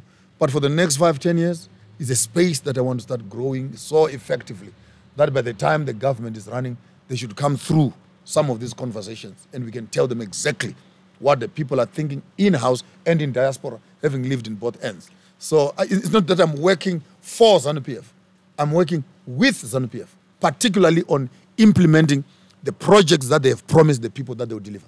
I've got a lot of intelligent Zimbabwean friends all over the world. I've got a lot of friends in Europe. I've got a lot of friends who are even Harvard graduates in the States who've created new life for themselves, and they're succeeding, and they are amazing people. What is your message to those people? A man with one eye is a king amongst the blind. If you can take all your intelligence across the world and you come back to your country and you invest a third of that, the amount of money you'll make in Zimbabwe is 10 times more than you are making while you're in diaspora. There are opportunities in the country. And right now, as we are sitting right now, by the time this video goes out, the news will be out of a corrupt relationship between some business people and the ruling party. And I want to say something. Do not be ashamed to do business with the government, because they're the biggest supplier and the biggest employer. And if any country must be serious about its politics, we need Africans, indigenous Africans, to have a priority and a lion's share in the government businesses that are happening. Be it construction, be it oil, be it retail, be it banking. We need African brothers who can, like an octopus, grab the entire core of business which the government is giving out. Imagine if South African money right now was going in a black bank. Just the interest alone, over 30 days. Our last black bank is currently being sold, by the way. Ubank. VBS, yeah. No, Ubank in particular. It's going to African Bank, which used to be the first black bank with Dr. Sam Mutswenyane. Unfortunately, it was eventually, the stories, conspiracies around how it ended up in Jewish hands. Then out of greed, the bank almost collapsed. It was taken up by the cartel. I'm calling it a cartel of the banks that we have. And then now Ubank, which was the last bank, which I think were for mining workers. It's in Togo. It's a Togo bank, is it? Ubank, it used to be... The headquarters is in Togo. No, I think it's here. It's a South African bank. But now it's being bought up by African Bank. No, just you. Ubank. Ubank, okay. yeah. Okay. All So yeah, but it's quite interesting for me. And I'm happy with this conversation you're having. It sounds like you're saying Mnangagwa is a good president. He's a new dawn for Zimbabwe. I wanted to ask, and this is going to be important and quite funny for South Africans. Ex-CEO of Eskom, Matsila Koko, has currently got a project in Zim generating power. Would you suggest for South Africans, and this is now going to be the twist in the tail, not the educated Zimbabweans, not other Zimbabweans, would you suggest even for South Africans, guys, there are opportunities in Zim. Come to Zim, we have land. Come farm with us, come mine with us, come build with us as South Africans. While you're saying there are Zimbabweans there, come join us, because there are opportunities then you can make money as a South African. When it was Usbula, and I think he has been in Zim, and it could be quite interesting to, next time you come, Yes. I would want to take it personally, to show you the Xhosa community in Zimbabwe, Yes. the Zulu communities that are in Zimbabwe, the Ndebele communities that are in Zimbabwe. Huge communities, like Bombembesi, Skotini, they still do the circumcision right as the Xhosas are doing right in South Africa. Word for word. This whole border story is another story for another day. But opportunities that are in Zimbabwe are immeasurable. My idea, weird as it sounds, is that SADC region, of which South Africa is part of, we need to understand who is good in agriculture in the SADC, who has got good land, and who has got good water and rainfall. Then let's plant our food there. All of us in SADC. Who has got good mining? Who's got good harbor? Who's got good plantations and trees for forestry? You know, and then before you notice it, each country will attract to itself people who have the skills and the appetites of doing what is happening in that business. There are lots of South African miners right now who are languishing with their appetite for mining when you can actually buy a mine in Zimbabwe for less than 20,000 rand. Ibu, what are you saying to us now? We want to buy land. I'm not joking. We want to buy Buying land. mines We in want to Zimbabwe buy for land 20,000 as rand. virtual- I'm not joking. As virtual Mkuku, we must own land in Zim. Not a land, a mine. A mine. We can own a mine. Own a That's gold what he's mine. saying, a mine. I will, when I get back to Zim, I'll organize for you a concession for a gold mine to show that I'm serious. You bring the papers here on the show and show them. And with the exact amount of money it will cost you to set up a mine, a gold mine, In Zimbabwe. with 200 years worth of mining in it. My business partner at Mofa is a miner, so that sounds. I will like remind me. I'll No, I'll personally definitely do that. do so. I'll get a concession in your hands and say, here you are. very sweet news, but I'm also not surprised. Boils back Sure. down to what I was saying to you earlier. Zimbabwe is not poor, Yeah. bro. Zimbabwe I is went. not poor. I went to Rhodes University. Shout out to Cecil John Rhodes. Okay. You guys love Rhodes, Shout by out the to way. Rhodes. I think he's buried in Zim. He I loves want Zimbabwe. Rhodes. I want to Rhodes bomb must it. fall. I you want to bomb. remember. I want to bomb his grave. It's in Zimbabwe. Yeah. Cecil John You Rhodes guys loves are- Zimbabwe. You guys are struggling with the statue.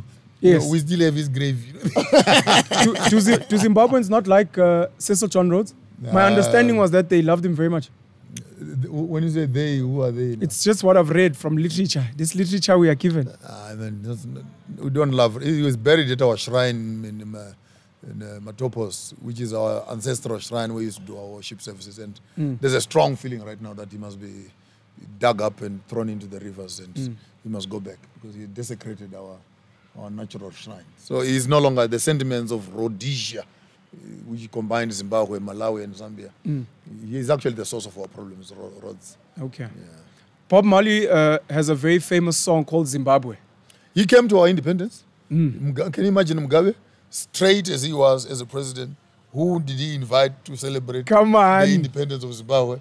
It was Bob Marley himself. Bob Marley was our guest artist Nesta. for the evening of our independence in Zimbabwe.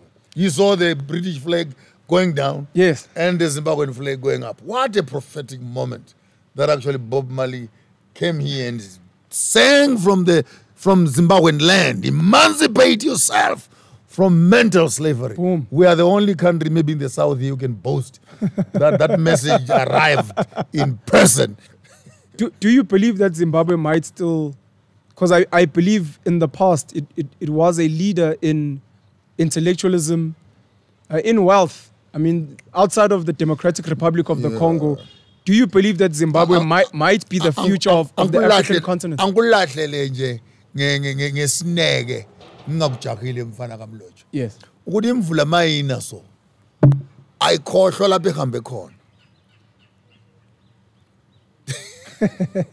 When it rains, Yes. the rain will always go where it traveled before. Wisdom is like that. And countries are like that. Leaders will come and go, but the land will remain. And its history will not be obliterated. The fact that Zimbabwe right now has put the coin out. Did you notice South African government, Reserve Bank, is now playing around the issue of the coin also? They have theirs. They're following the leader. They have 180,000 worth of a coin that Yes. they're planning to start up now. You say, oh, wow, 180. Ours is just 1,000. It's 18,000. But imagine the thought-leading pattern which we are having. And this, for me, this is a sad thing for South Africa. Because you guys should have taken the worst of the errors that the rest of the African countries had done. From Kwame Nkrumah to Kaunda, to Nyerere, to Machero.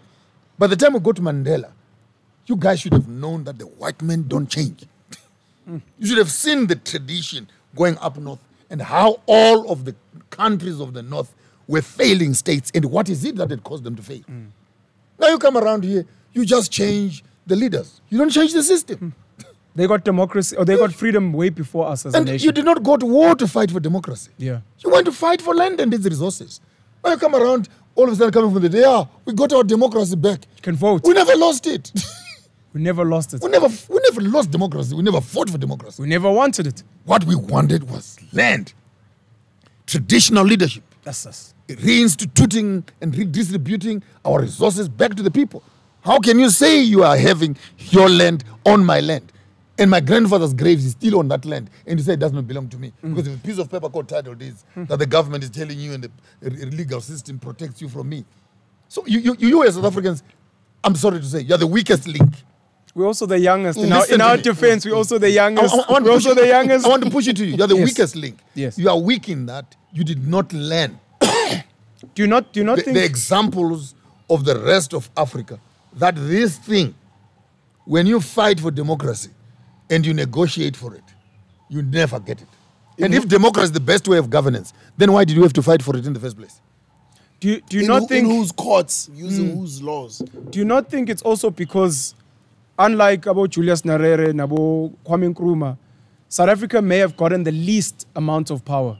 We are the most sold as black leadership, but we probably got the least amount of power compared to these other countries that had a greater influence on the affairs of their land. All we ever got was the right to vote.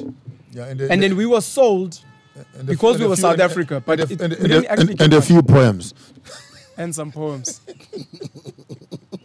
No, well, but without being derogative, you cannot change drivers when the car has no wheels and you expect to start the journey.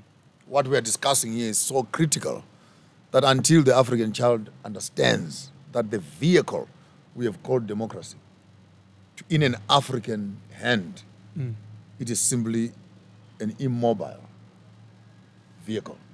I've got 3 last questions And for we myself. expect these leaders to take us somewhere. In a car with no wheels. A new leader comes after elections and sits in parliament and says, okay, deliver. On what you said you can deliver. No, he must sit in parliament. He must still get approval. He must sit in the parliamentary thing. He must sit in a subcommittee. He must what. 4 or 5 years later, we are still discussing when are we going to deliver the thing. Because even the midst of democracy, in terms of its office, does not give you power as the president to implement anything without the power of your parliament. So what are you doing? We put you on a hamstring. We put you on a leash. Then we sit you in a parliament and then we start pulling you from backwards. What do you deliver? Tell me what one president has done. Hence, I believe in dictators, where you make a decision as a leader. Kagame, hate him or love him. And I don't like him 100%. I don't hate him 5%. But hell no. When a man is given power to do certain things and implement them. Look at Russia. Wakes up in the morning, I'm not going to sell my oil. Bugger you all. My diesel stays. Look at China. Power is embedded in people who can make decisions as leaders and implement them. You've never heard of elections in UEA. But how are they not doing well? So who told you that democracy is the only model of success? Because the most successful countries in the world Don't have democracy. They don't even have, when did you last hear of elections in Norway? Or Sweden? Let me ask you. When were the elections in Sweden announced anywhere that there are elections in Sweden? In the Scandinavian countries. Oh, fuck all. Nothing happens there. But yet, they are closing their prisons, turning them into factories. There's no one to arrest. Because all the oil they're digging out, every member wakes up in the morning as a shareholder of the oil of the country. Something in UEA. So why can't we emulate some of this? When I'm saying South Africa weakest link, you are supposed to toothpick all these models and say, by the time we come up with our system, a Mandela system, what do we do with our gold, with our diamonds, with our fisheries, with our resources? If we have 42 million Africans in South Africa and our resources are worth 17 trillion, what is the value of each South African? What's the value of one South African? So when each South African is born, whether they go to school or not, they are worth so much. That's the UAE. Now, unfortunately, South Africans have no value. Zimbabwean people have no value. No, he must have a drink. In conclusion, African people have no value because our leaders have not consolidated our resources from land to grass to water to mineral to fish to trees to air to everything and give me a figure there and divide it by the number of 1.3 billion people. That's the value of every African child. Now, if we knew that, then we'd know how much to spend on each African. Whether they're educated or not, the value does not depreciate. And for me, that's a painful part.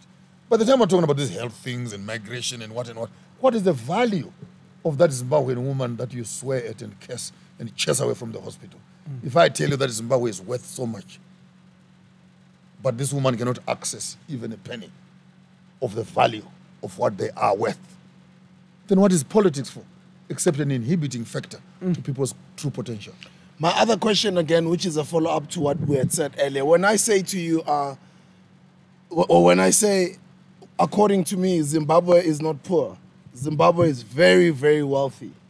Is there still a reason for Zimbabweans to still coming to countries like South Africa?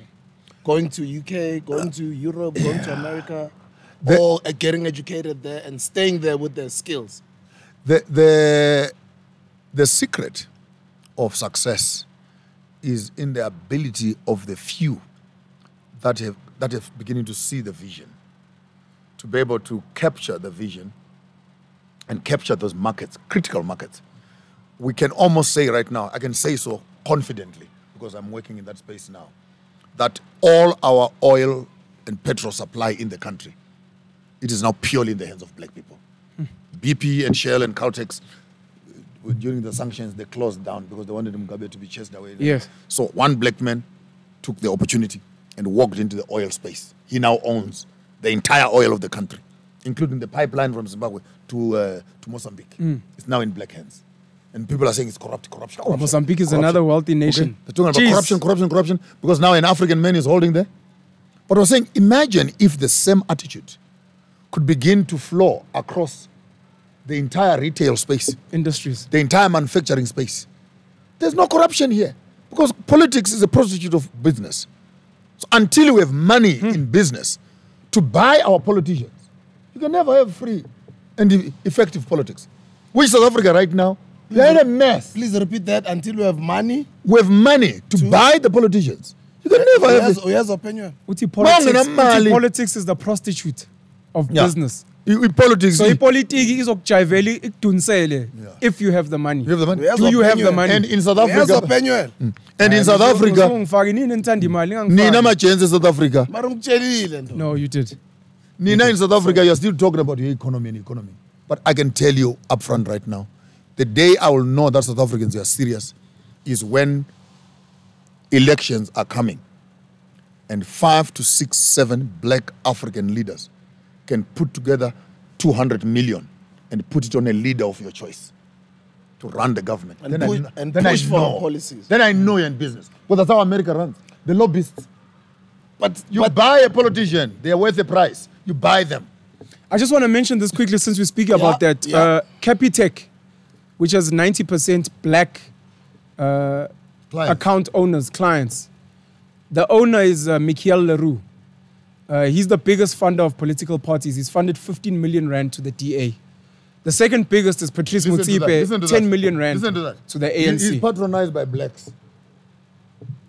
But which political party is he funding? The DA. No, I'm touching on this just so people that can know. But he's not only funding the DA. No, he's not only funding the DA. But no, Patrice is not only funding the ANC as well. So, but angifuna isikhulume nemali zabo Patrice. Yes. It's nani. Politics is an expensive business.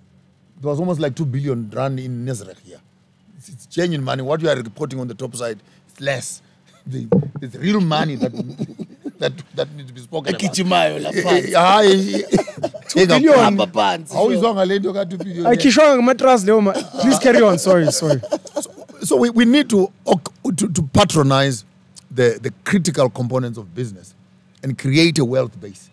Then we can work with that money and literally buy the politician that we want. And we lobby the politics that we want. And manipulate the policies that we want to favor us as black people. If we're still going to play within this system. If we're going to play within for this now. system, we need to corrupt it. For now. We need to corrupt it.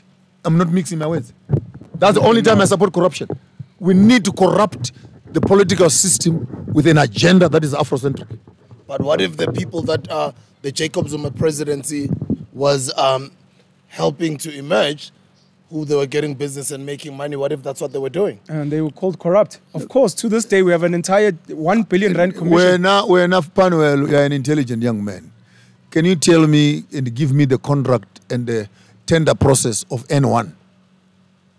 Can you give me a tender process of University of Johannesburg? Give me a tender process of N3, N11. When these roads were being built and these hospitals were being built, who was tendering? Which business was running? Was those Afrikaners?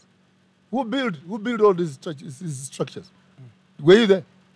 The fellow apartheid government, which you can glorify, was corrupt to the core. If you mean corruption, was them Pretorius using Mr. Vervoet Vervoet using Mr. Leroux using Mr. Who, and the cousin of my brother, of my what. It's only now that we are also aware of what's happening on the tendering process that we are beginning to talk. But the same government inherited corruption. As late as 2012, 2013, your printing was still being done by a colonial company that was contracted to the government, the South African papers, there in Pretoria Street. That contract was approved years ago to date. Your gazettes, your Government magazines. printing works. I know Government them. printing works. Pretoria White Street in boys Pretoria. who got this contract during. I know them. I know who you're speaking You know what about. I'm talking about? Yes. And you're talking about in 1994, we brought independence, and the people are still printing your own. So we need to understand corruption, it needs three things. Corruption is the venue. There's something called the corruptor and something called the corruptee. The corruptee is the one who receives a morsel of the value of the contract. The corruptor is the one who has the full share of the corrupt activity. Corruption is just a venue, where this is happening. So when you look at the government is corrupt, you're not sure. Who is corrupt? Who is the corruptor? The banks are the corruptors. They have the money. If the deal is worth 10 million, corruption will not give you 10 million. It will give you 200,000. They said there was corruption. The man took 200,000. You never ask what happened to 980,000. What happened to 98 million? What happened to the bigger figure? We only see 200,000 missing here. Can you give us? We don't talk about that at that level. And Africans, we are more worried about who was caught with 10 rand in their pocket. We are not worried about who remained with $1,000 in their hand. Talk about corruption, Yabo. I've got 3 more questions from my side, and I'm done. The first one is... we can't be done. We can't be done. I mean, I cancelled my whole day for this man today. Yeah, we have to go on. Just, we can keep going. Until he stops. Okay, let me start Until with he says, guys, I have to go. Let me start with three questions. Let's go in, bro. What is your current view on borders? They currently exist. A lot of South Africans, and this is going to be a very key point leading up to the 2024 elections. We are aware of it. What is your thoughts on borders and immigration, not just for Zimbabweans, but for everyone, and also for the African continent? Because South Africans are also not just allowed to just step into any country and say, but this is Africa. That's the first one. The second...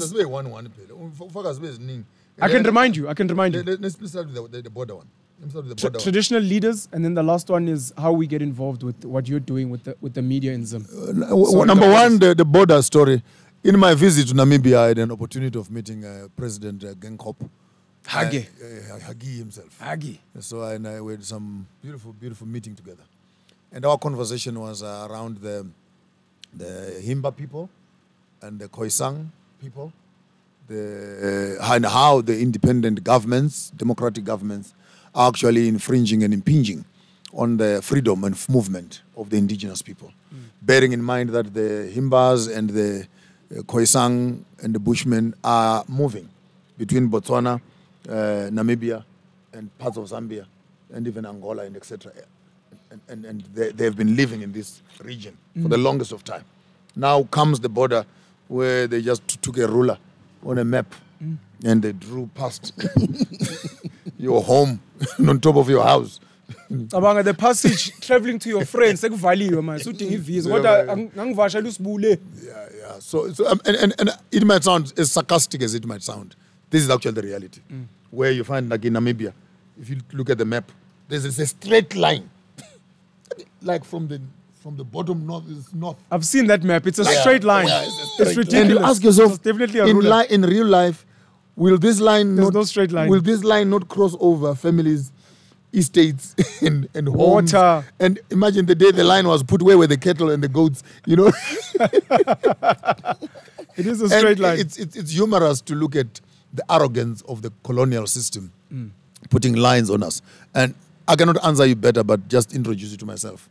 That my grandmother, who is my father, is a Tsonga from the Tembes, right in Mozambique, in Tete, and Mshangano.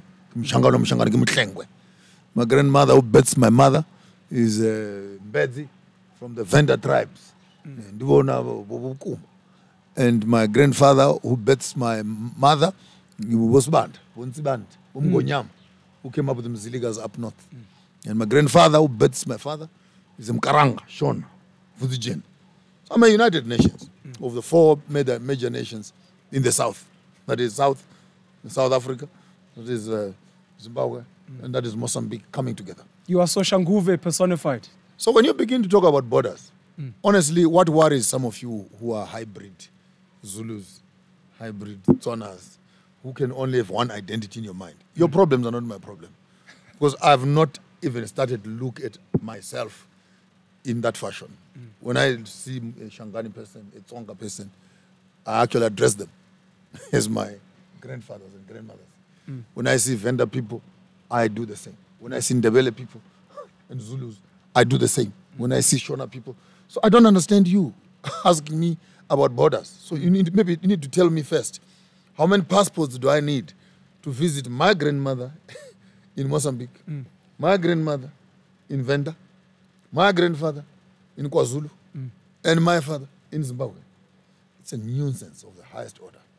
So the borders must be discussed in their political sense. But in an Afrocentric cultural space, I think they are totally misplaced because they break away the norms.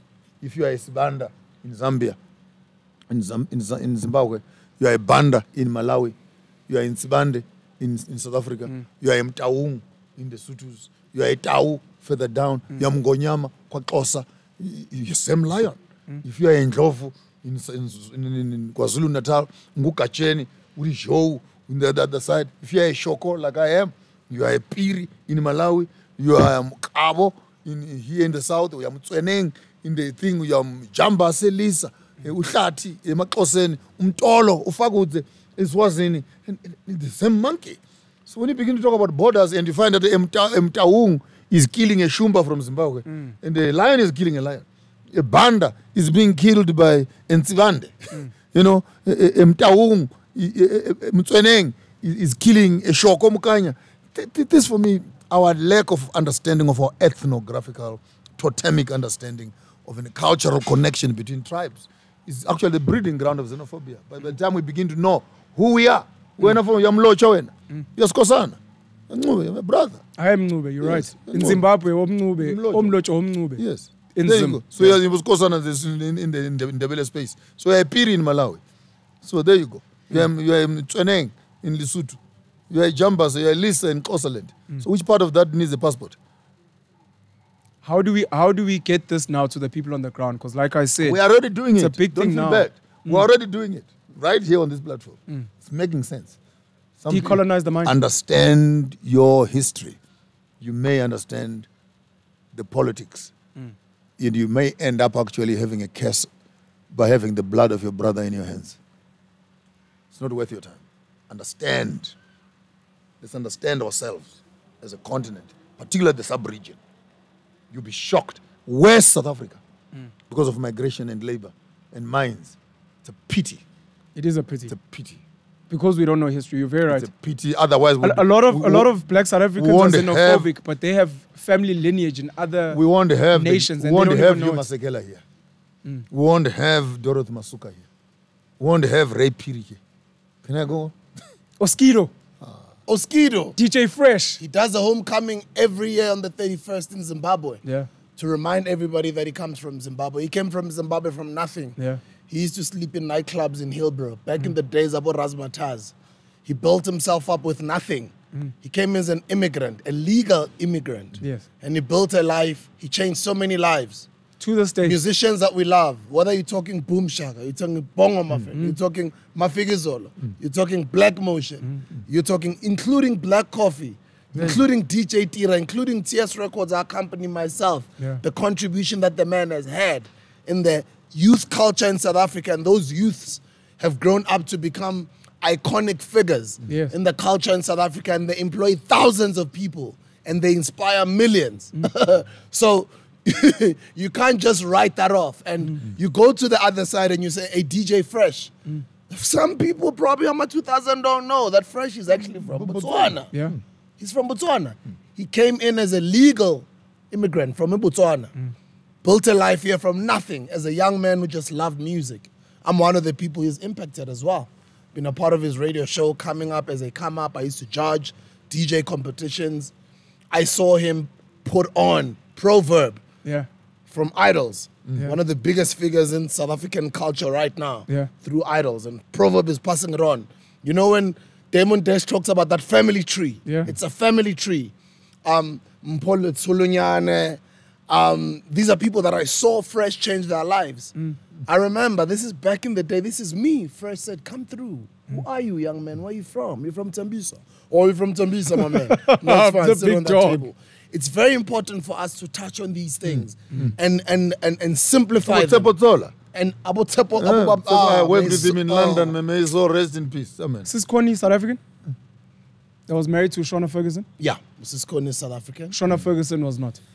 I don't know. Okay. May soul rest in peace, cannot Brashona. confirm. Rest in peace, Brashona. Sure. One of my inspirations, you But know. one or One both of them, I think, were from Botswana. I'd never met Uprashona. Can you believe it? I never met Uprashona. Number 2, rest in peace, Makash. One of my favorite, actually my favorite Kwaito artists of all time. Sure. Yeah, this is him and then Kabel. Top 2 on my list of Kwaito Tight. lyricists of all time. Sadly, I mean, I've had this amazing career. I've interviewed thousands of people in my entire life since back in the day. I've never had a chance to interview my favorite Kwaito artist, Makash, and he passed. But we're working on it. We're working to put it together. But anyway, let's go back to that issue of DJ Fresh. And what you're Mosquito. mentioning, what makes it so nice, is that in the space where there is openness and frankness and doors of learning are open, look at the beauty of influence as young people are influencing each other. With no qualms, with no agendas, with no nothing. And it's the same thing that happens in other industries. I've just pointed out 2 examples in the entertainment business. Now imagine all these other industries. Crazy. Those that are not on camera.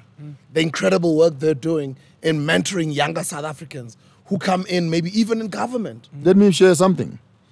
The collapse of the Zimbabwean government during the Mugabe regime and the transition into the Mnangagwa Second Republic saw an exodus of public servants, engineers, doctors, who are right now, as we speak, occupy your middle and upper management within the total government infrastructure, be it hospitals, be it roads, be it IT, be it etc. Remember, when you came back from independence as South Africans, you did not have the brain power.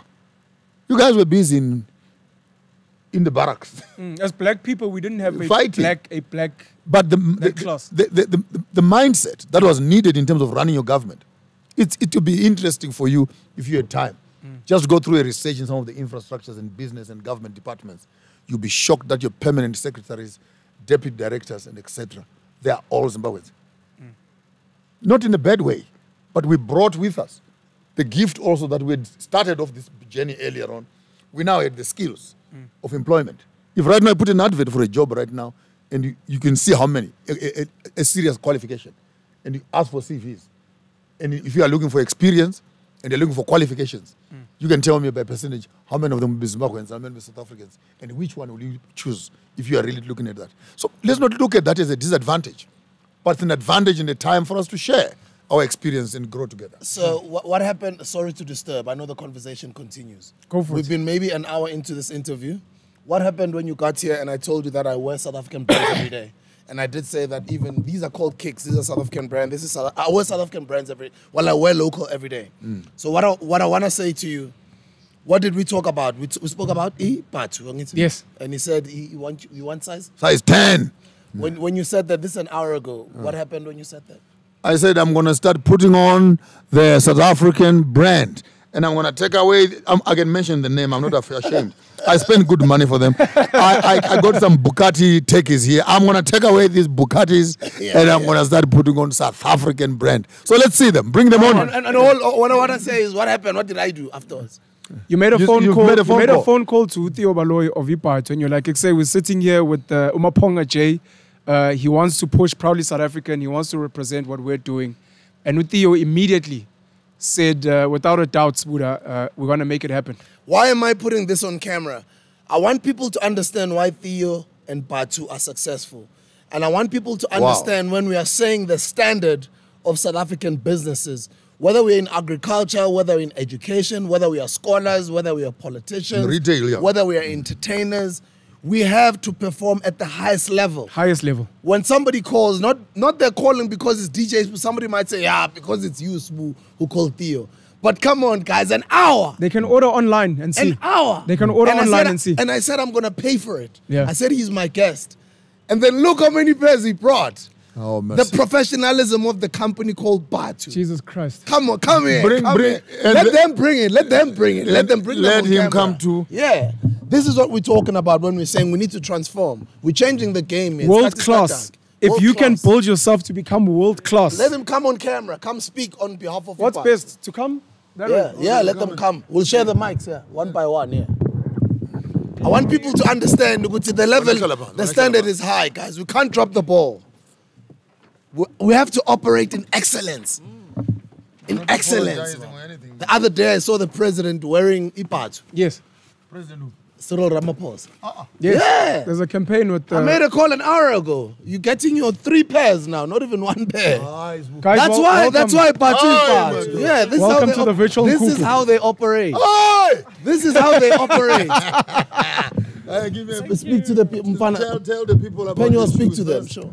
So this is our latest. Please come closer to the mic. Guys, welcome to the virtual Mkuku, and thank you so much for honoring us with your presence. On behalf of Upatu, but just Nani yourselves, we appreciate you. Thank you for welcoming us. Sure. Please can you introduce yourselves and what's happening? I'm Tabang. Oh, you're fine. I work for Batu. Hi, Tabang. Yes. Tabang, I work for Batu, and this is my co-worker Samke.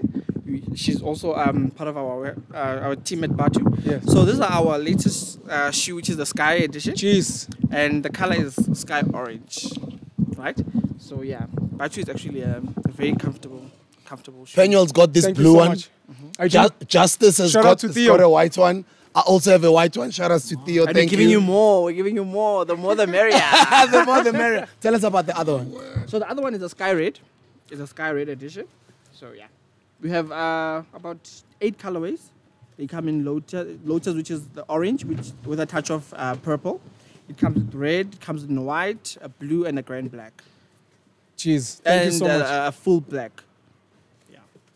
Sabon, you are a presenter here on the wrist as well? It's fine. It's a long story. It's a long Okay. story. But yeah. you're going through a journey? I'm going through a journey. See, he's Thank you going so through much. his own journey, what we're Thank you saying so earlier. much. Sure. Journey of redefining. who Beautiful. I am. Thank you, bro. Shala. Beautiful. And then the third one? The third one is the Sky Light Blue. This is one of our colorways that we have at Batu. Right? Now, I need You're being I spoiled. need to speak about something. And this Oh, is here's the spoiled. fourth one. This is the magic. Here's the white. fourth one. This one. Plus is putting down today.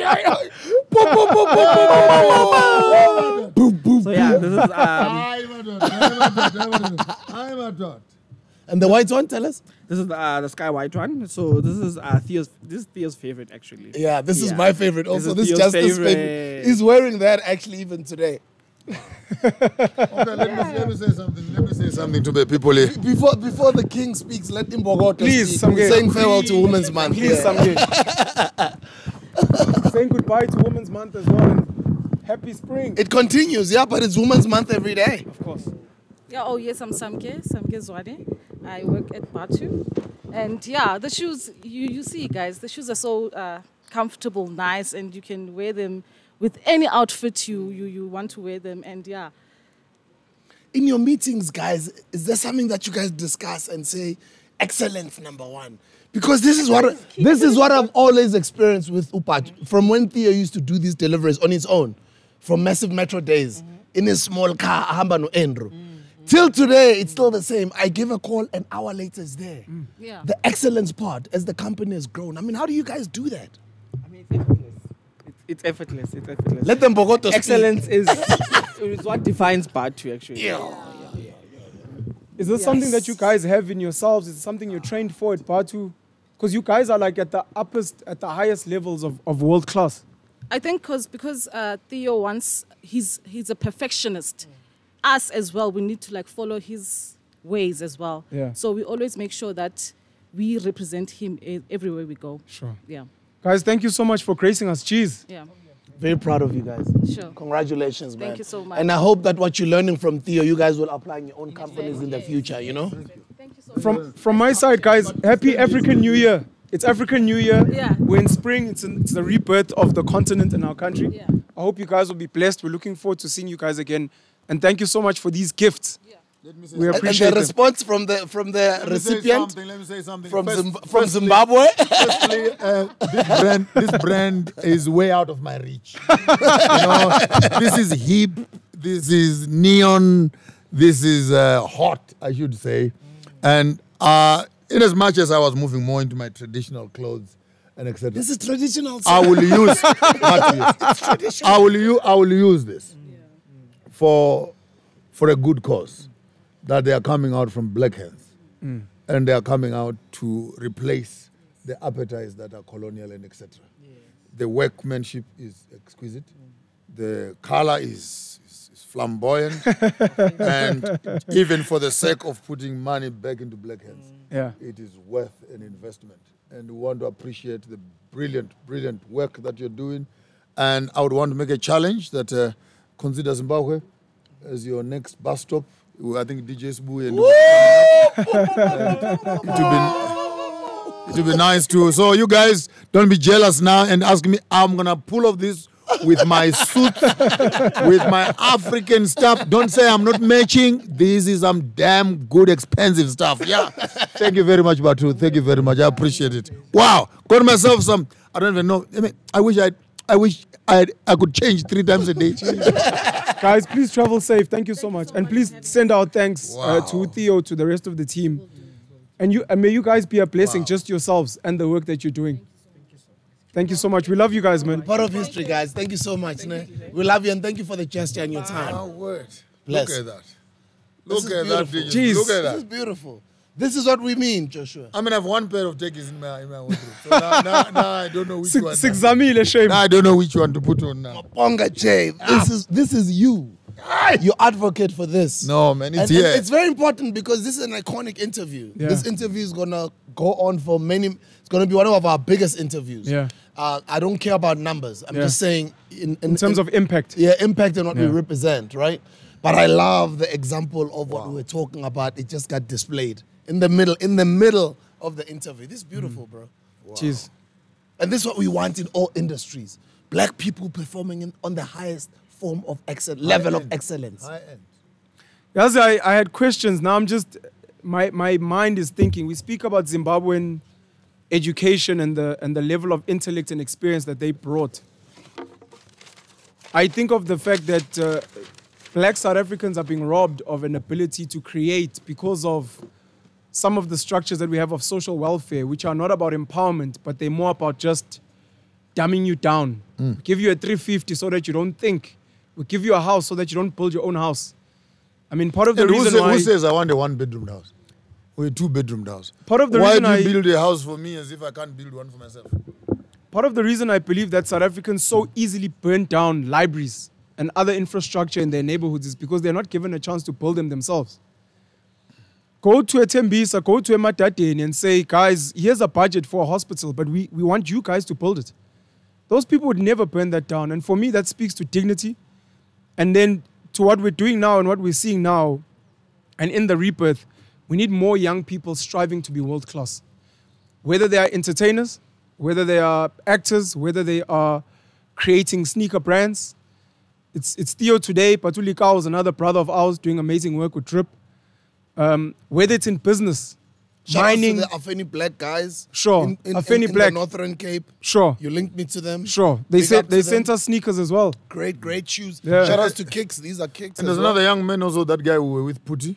Yeah. He has come up with the Lieto. From Limpopo. He has come up with another tech also called Lieto. Yes, sir. Very nice. And there's another one called Bomme, also from Limpopo. Sorry, Sure. finish your point. No, it needs to be that we become world-class and we compete healthily and we learn from each other. We invest in each other's businesses. Umaponga spoke about how we need to get closer to government business. We mustn't run away from it just because it's to a matendapreneur. We need to get closer because if you're not going to be doing it, who will be? Become world-class and move into some of those spaces. They're the move into biggest politics. traders. They're the biggest Yes. traders in the country. Yes. From the entertainment side of things in South Africa, Thibaut Touch said the same in our interview at Yeah. the farm. He said, I'm going back to the SABC as a form of service to my country. Yes. Yes, I'm an entrepreneur, I'm doing well on my own, but I kind of felt when duty called, I raised my hand and let me go serve my country. Without being pompous, I had an opportunity of staying here in South Africa Yeah. and retire here comfortably.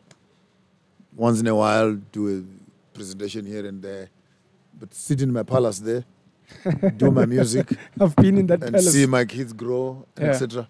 But then I look back home and I say, what is the use of me enjoying so much to myself when my own people and the country where I'm of birth is languishing? Why can't I take a bit of, I did Amma Bishop as a program. I did Abafundis. I did the Joshua Show. I've been creating content, both online, offline, TV, and etc. And then I look at it, I go back home and I watch my Zimbabwean TV and radio and I feel, man, This is answering my question. man, there's something that can be done here, man. And I go back, and unfortunately, when you get back there, the red tape and the bureaucracy and the obsession with tradition, it's off the ceiling. This thing, it's not working, man. Let's create new content. But it's unfortunate. Even when you want to help people, you still stand being jeered at, being laughed at, being stereotyped, being marginalized, being excluded. But you don't stop giving to your people because they're not appreciating you. I have a principle by now, DJ Subu. This one is a hashtag. I am qualified to work for the unthankful. You has a Penuel. Because he ungalile yena. Hey, and I still Penuel do. ungalile. Till today he stands on his point. He says, "Nah, ngalile. Abantu abamnyama I basitshela am naye." qualified to work for the unthankful. So you don't need to say thank you. I'll do what I must do because my reward is that I have done something for my people. Whether I get feedback, I get gratitude, it must be a bonus. But it's not the reason to do something that is right because you want to be thanked for it. Then you're shortchanging yourself. Why ungalile Penuel? Intwana yami ngizokhuluma naye. Yeah, this is a long one. But I want to hear his I'm reasons. going to answer you. Why he gave up on us? I'm going to answer you. Mina njoba ngithuka njalo till today angeke ngibangalele ngiyabancanya sho. What media work, what are you trying to build in Zim? How do we try and get involved? Brilliant Zimbabwean dollar billionaire, Strive Masiyiwa, has built an amazing business, and part of it was in media. Kwese Sports at some point, which was here in Bryanston in South Africa. Yeah. He's got international businesses. He's built media. He's gone into tech. I think EcoNet, EcoCash in Zim. Are you trying to build an SAPC multi-choice in Zim? Are you trying to do something else that just promotes positivity? And how do we, forget South Africans, how do we as African brothers of yours get involved in the work you're doing? Before he answers, why are you running away from the question? I'm going to answer your question. Oh, okay, cool. It's because you were speaking about media, so I just want him to finish. Okay, finish. I was going to throw in a curveball. Again, there's space of media I'm looking at. It's not the mainstream media. I was looking at it from the social media space, where I wanted to create. I've created a platform called Before and After, which is just about to be completed in terms of websites and everything else. Yeah. So everyone who's got an iPhone, or who's got an Android phone, the 3, 4, 5 million people in the country, everyone who's got a phone in their hands. All I want you to do is to, around the African continent, anyone, when I'm saying 2.5 million, so I'm talking about Zimbabwe, but around the African continent, anyone on the continent, when you see something good happening in your place where you are, just capture that and let's share a 24-hour channel. Then what they can do in the office is now to classify them.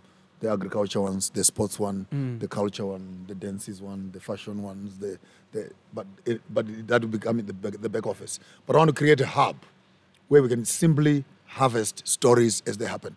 Because you cannot wait for news at 8. While you're waiting for news at 8, there were 300 people who were on site.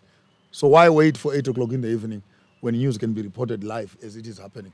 It gives even the reporting of the news multiple faces, the honesty that we need for the event, so that you don't have to wait only for the SABC, Yes. ZBC length. Here is news according to Ruben Barwe or according to Mvuyo Mfoko. Then it's only what he saw Yes. with what his camera saw. Yes. But I bet you, even if when a goal is scored in the stadium and you can allow 3,000 people in that stadium, each one to take a picture, how many angles of that ball will you see? And I think our reporting is lacking. And also, I think he who pays the bills controls the narrative.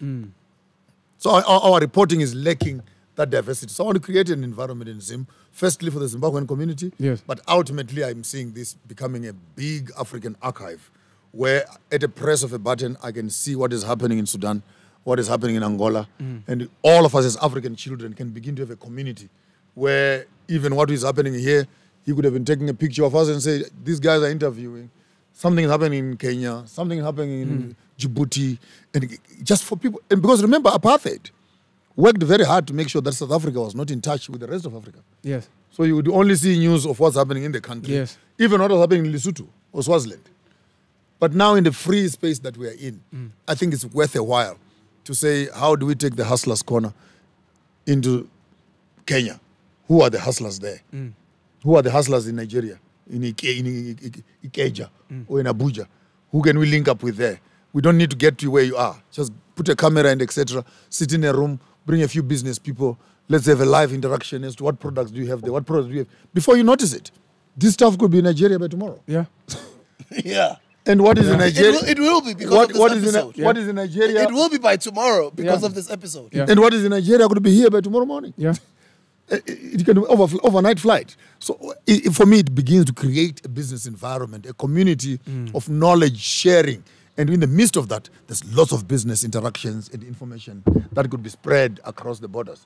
Like right now, you may not need to buy X from X. You're already running transport. So why not move your transport to these goods? So if I'm in Zim, why not use your car to bring my stuff to my doorstep? So these very brands we have, if they can connect with someone in transport, we can convert that into business model. Sure. I want to create that venue. And let me contribute and say, you made me meet, he's a CEO, that man, of an amazing company, Roy Kwangware. Kongware. That's a Zim boy. He introduced me to him. He's in Witbank. He started introducing me to some big well, not yet, but he started telling me about his relationships and some people he knows who have been in, and he says you actually even know them better. People who have been in the beverages space forever in Zim. And a lot of people who are entrepreneurs who are young, I want to help you take more photos. And I understand, but I always say, do you understand what is at hand? Do you understand logistics? Do you understand warehousing? Do you understand manufacturing? Do you understand the marketing part of it, even when it gets outside? Do you already have clients? What are you distributing into the market already? Is it in the FMCG space?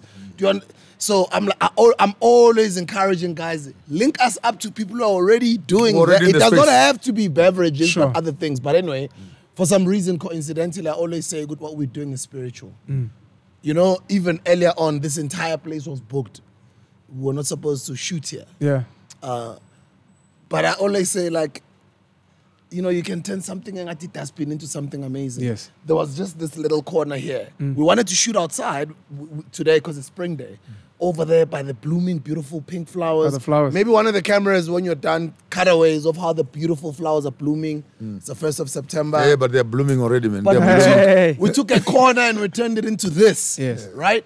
And that's what we're all doing as black people. So it's so amazing that the gentleman you introduced me to is now willing to introduce us to people who might take more fire to even greater heights in Zimbabwe, right?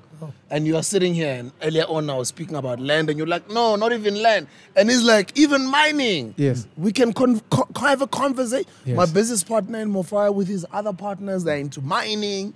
Guys, these things, it's our time. Let's do them now. I'm wearing Kisua Africa. Yeah, give me a contact. This is Kisua Africa. Give me contacts, my brother. There is low end all the way up to luxurious African brands. You've got your Maklosses that are playing in their space. Yes. You've got your Tepo jeans that are I playing got a in pair their of space. socks. My wife bought me a pair of socks. Skinny spoon socks. That's what I'm No, wearing today. they are Maklos. Oh, They are the Maklos. I also have the Maklos. I could only afford one sock. But what's nice But is, they're nice. They're nice. But what's nice is we've got a market of you whom are our leaders wearing Louis Vuittons, wearing Gucci's. It's okay. We're saying there's nothing wrong with you guys playing in that space. But play in that space with African brands. No, but we now have them. I made a promise. Right? I made a promise. As far as brands are concerned, never. Over my dead body. Cheese. Never. Gentlemen, and local everything. Local everything. You're saying if a I think I had more than... local everything. Guys, we're in a struggle. We said last week, none of us is a winner. No matter how much you can be successful, Penyo. Yeah. None of us is winning. I love the until we fact all you spoke about the corner. When we had him previously here, Professor J.J. Tabane spoke about how you need to brighten the corner where you are. You know, and it's a song that a lady that I know well, Nozugo Maponga, who's written a song about it, brighten the corner where you are. So I'm very appreciative that we've lit this up. People has helped us with the color schemes. Yeah. Of course, so I'm quite inspired and I'm looking forward to joining this. Humans of New York is a plug that people can check out where normal people's stories have been documented on the internet. Positive stories, some sad stories. I'm hoping that before and after is going to be something like that. Yeah. Of us documenting our stories. And we've spoken about this before, that with our phones, there's no reason why you have to wait for news cameras. You, wherever you are in a car, a story breaks, a fire, go with your phone, pretend you're a presenter, pretend, of course. All of a sudden on Twitter, on YouTube, you're the guy that people go to Ekasi or for stories. For stories, yeah. All of a sudden, you're getting hired by some of these big companies, or some of your news are going international because you were the first person on the scene. And I think So we have to do that. It's a Facebook and YouTube space. But all we are going to do is to run a small little program prior. But it will be like a 10-15 minute how to capture a good story. Yeah. Your camera must be horizontal. First thing, give me your phone there. First things first, when you are going to be taking a storyline, maybe we better just do it now. When you are going to be using your camera to capture any story, don't take it at portrait. Now DVD, guys. Please. Sure. All the pictures you send on social media. I know also YouTube supports this type. They must be Yes. like this. Landscape. Okay. We're going to use them on multiple platforms. Filming, So if it goes on YouTube and you put it like this, then there's those black Yeah, things it cuts on the side. The side, So yeah. the first rule is that always use your camera Landscape. on landscape. And second rule, make sure that the space on the top and the space on the bottom and sides, it's always clear. Don't cut people and chop people off, stuff like that. And don't leave too much space on the top. But it's more or less photography kind of skills, where when you are putting a picture in, leave enough space, leg room, and keep your focus on your subject. What is exactly that you want to capture, so that it does not become zigzag. And try and be steady while you are taking your picture. If you are even better, put your headphones set on so that your sound can be coming, your commentary can be coming from your mouthpiece into your phone, which will record a clearer sound. Rather than recording the sound from here, the surrounding sound is also captured with it. So when you are doing that, try and keep your set of headphones on and do your commentary on what you are seeing from your mouthpiece so that the sound is much clearer. Keep your focus on the thing, keep it landscape. And last commentary, never turn your back away from the sun. Avoid taking pictures Away and from the the sun is into your camera. So don't be against the sun. That is the biggest flash we have in the world. For what it is worth, always make sure that you use the sun as your flash. Yes, that's your lighting. Try by all means to keep your back away from the... No. So your back must your be back to to the the sun. sun. Yeah. Your Your back must be to the sun. Your sun must be on your back. On your back, yeah. And your camera can go this way. First few rules of how to shoot a good picture. And while you are shooting, before you click the shoot button, walk around and always see where the best shade is. Boom. So that you can now see where there's more light, more reflection, and get to capture a good picture. And remember, when you capture a good picture, you never know. Your picture might actually be worth a few more millions in a few years later when you are the one who captured it at the right angle. Do you understand why I sell in the streets and why I do my videos? Please tell us. So no, that's what I mean. Like, I'm happy that he's going towards building some media platform in Zim. Yes. And is already communicating to the audience out there, to the. When I talk about hustlers in the streets, man, I get emotional because that's me, bro. Yeah. Like, I'm just those guys. Sister, sosanguve. Kama Pitori retlaka mama Bupane Pitori korengeng retlam now like katlohang zan ngapa Tembisa ngapa Alexandra ngapa Jos ngapa. I'm those guys that are selling there. Sabona ushan mama ano anankona sister amina lenje 10 rand. Those guys, that's what he's speaking to. Yeah. Because he's developing a business model and he's speaking to the masses of people in the streets, ordinary people. And he's just giving them just simple lessons. And that's what I do. Simple lessons. Smile. Greet the person with a smile. Be friendly to them. Be humble. Take the product. Put it into their hand. Let Tell them feel how it. they're Let them gonna feel it. Let them feel the product. Yes. Yes. Awanyanga. A cold can is a sold can. And do you know what I do? Khona banokuspray ukuthi Yeah, ijuluke.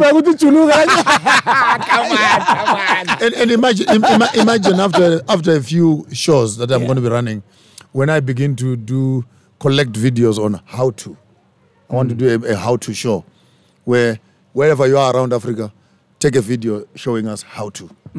So whether it is preparing Teach food, us. whether it is preparing furniture, whether it is artwork, whether it is, but just capture the how to and see the amount of information of Africans sharing how What I to. love about what we're How to. doing. It's simple education, How to make materials. I don't have Like to in go. Ghana. I don't have to go for 6 years in university to Sure. learn this, bruh. Sure. I can learn this in just one video, and I can go and apply it, right? No. And that's what I'm trying to say to the people out there, that the most sophisticated information that we can speak about or politicians can speak about, it boils all the way down to what Penuel said, not on last week's episode, on the weeks before's episode, when he says, brighten your own corner, like what he was just saying now. Yes, we complain about the national issues. We complain about provincial issues. But uhlalapi, which municipality rules your area or runs your area?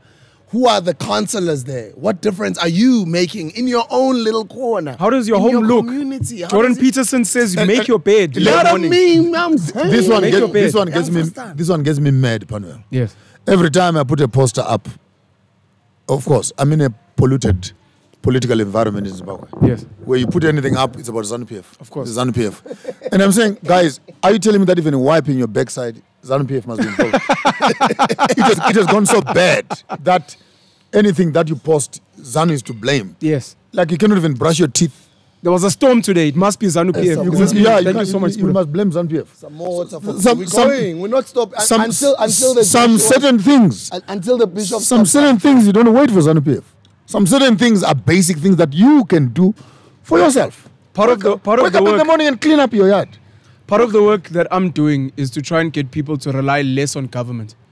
It's bad for politics, it's bad for business, but it's what's best for Africa and Africans and the world at large.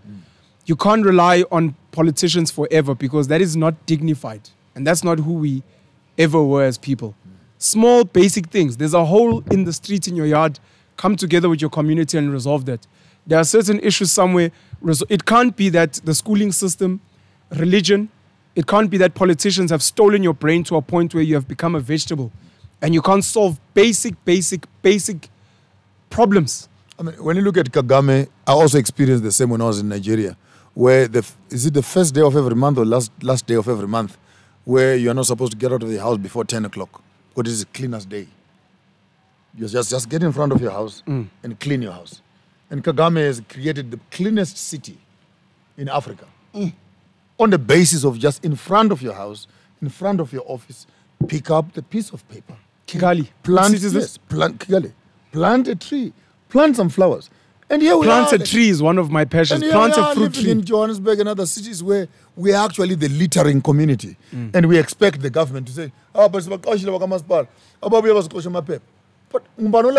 It was you. You get to Johannesburg in couple past 6 in the Yeah. evening, and you drive through, Yes. and you see the amount of litter that is, and Yes. and you look at it and say, but how about we teach the people who are throwing this rubbish? There's a dustbin next to you. Yes. And so cleanliness for me is not a government agenda. It's really not. There's some things. Littering. I There's get some angry when things. people open takes and throw a can of more fire out the window. This thing is not biodegradable. You No. use rather keep it fit when Yeah, Basic this is an logic. emblem. It's worth keeping. It's worth keeping. And then you find other guys, mind here, who take these more fire cans because it's good material there. Yes. They take these cans, melt them, and They make recycle. pots, make dishes, those nice dishes, and they make canisters. They also make flower pots and stuff. So there's another business that we need to build. When someone has had the juice and they're throwing away the can, there's another business starts. Another from business that can, starts. Yes, that is branded more fire. Going that Yes. direction. And there's in a shortage of aluminium. and in Nigeria also, there's another guy I saw who takes plastics, this bottle plastics, mix them with the sand, and he makes paving. Wow. Makes paving. You can Google it. It's on the internet. This is the how-to program, where Yes. to get exciting, where you find people who are actually looking at the amount of rubbish that gathers around them and someone is saying, here is a business opportunity. Like this morning, I did something weird. You know that flower thing on when you enter my house? Yes. I destroyed it. I removed all the flowers. I planted some spinach. You've been doing that though for the past couple of weeks. I saw. Vandalized it. And You've taken out these plants that do nothing and you're planting food Transform and medicine. Yes. Plant food and medicine. I'm paying a bill for water, for pouring on grass. I told my wife, hell no. You like it or you don't, go jump. Yes.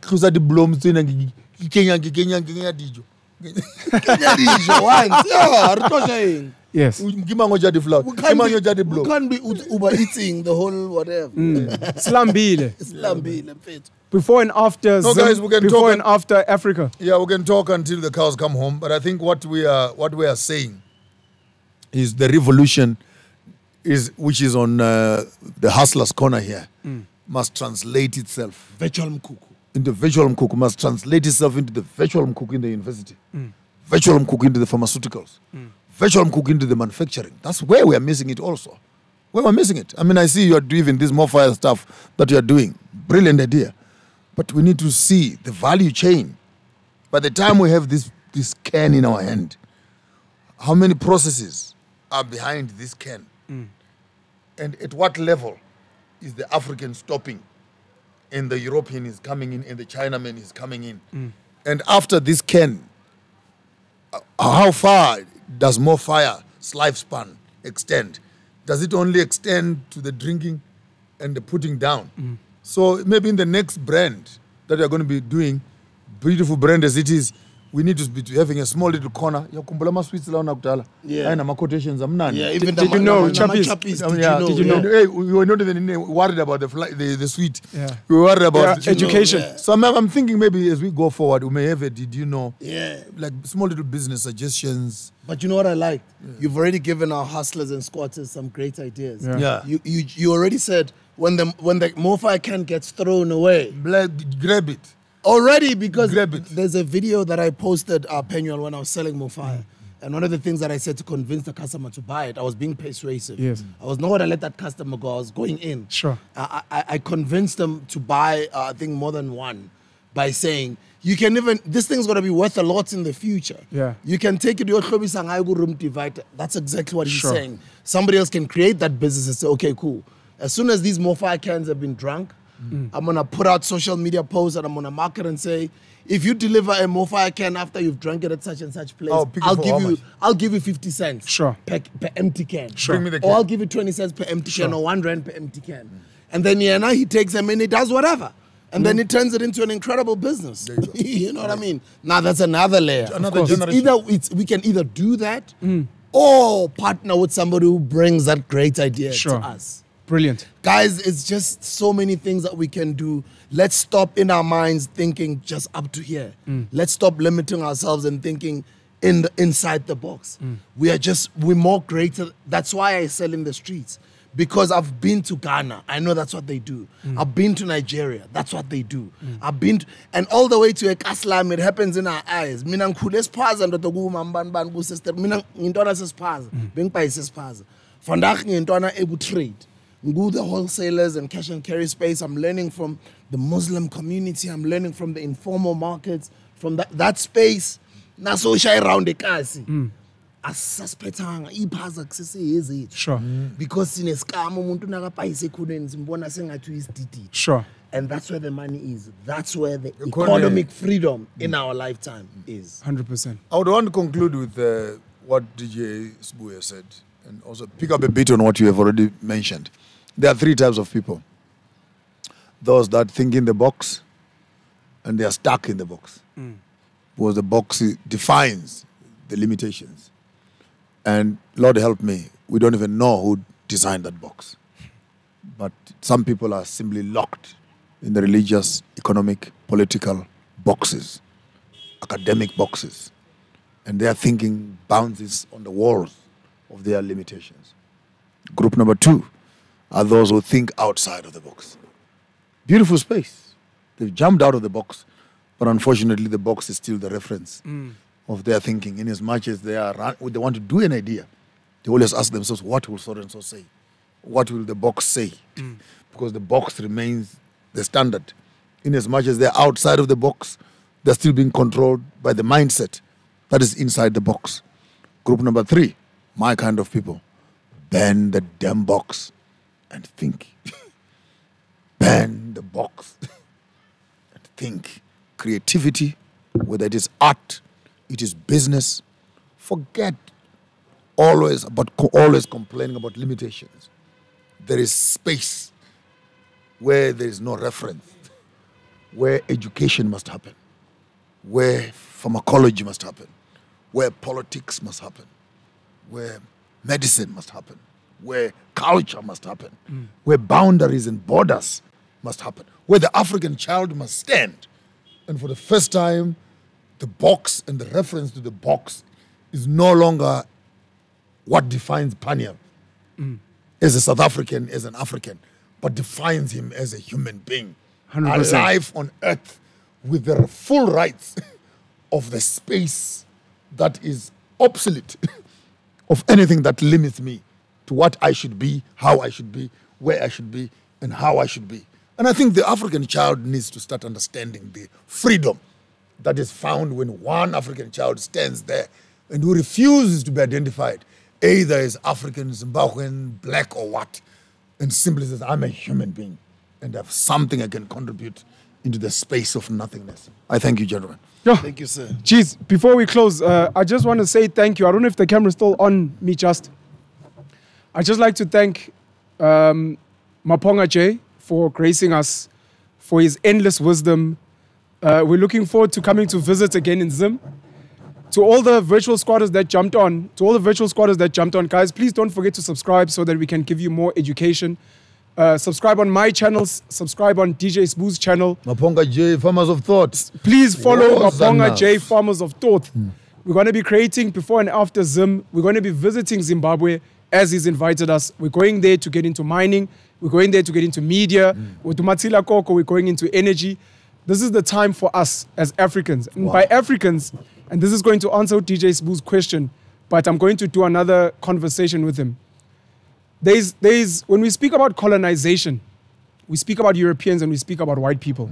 But in particular, we're speaking about an evil group of people that have come and colonized all of us, not just black people, not just black Africans. There are white children out there, there are Indian children out there, there are colored Chinese children out there who also need the decolonization project. Because these same systems are oppressing you. You are also being throttled by the same red tape regulations, and you are hungry for something organic, something that is beautiful like this continent of ours, especially in this month, which is African New Year. It is not just for black-skinned people, it is for all of you that live on the African continent to celebrate and enjoy with us and build with us. Subscribe to our channel. Please make sure that you become a member and join. Make sure that you click on the notification bell. And we're going to see you guys on the virtual Mkuku again soon. And don't forget to join us at Inzalo Yelanga, where we'll be celebrating the African New Year on the 23rd of September, the virtual Mkuku. Come. We love you guys very much. Come, bro. Let him close it. Let him close it. I don't want to call it a prayer or whatever it was that we started. Let him close it. Now that we have started and we're coming to an end, may the grace of the land rest upon us all. From ceaseless ages of history not told, may it be resurrected in our souls. May our blood beat up with the rhythms of the past. May our visions be catapulted to the future we expect. May our dreams be filled with dreams of unexpected endings and possibilities. Let the children of this land arise and stand and be counted. Let the rains fall gently on your plants. Let the winds blow softly on your faces. May your tribes increase and all those who hate you be scorched by the sun. Let this tribe increase and grow to its full potential. And may all those within the reach of our voices be able to find a new beginning. And let the grace of our ancestors turn with joy and expectation as the young generation of the future is rising to achieve the objectives of which you have created years for. Dismiss us now with a blessing. And until we meet again, may the spirit of this land rest and reside above and within us all. Shalom. Africa, Africa, Africa. Happy New Year. Siyabonga kakhulu bafowethu, we're out. This is the Hustler's Corner.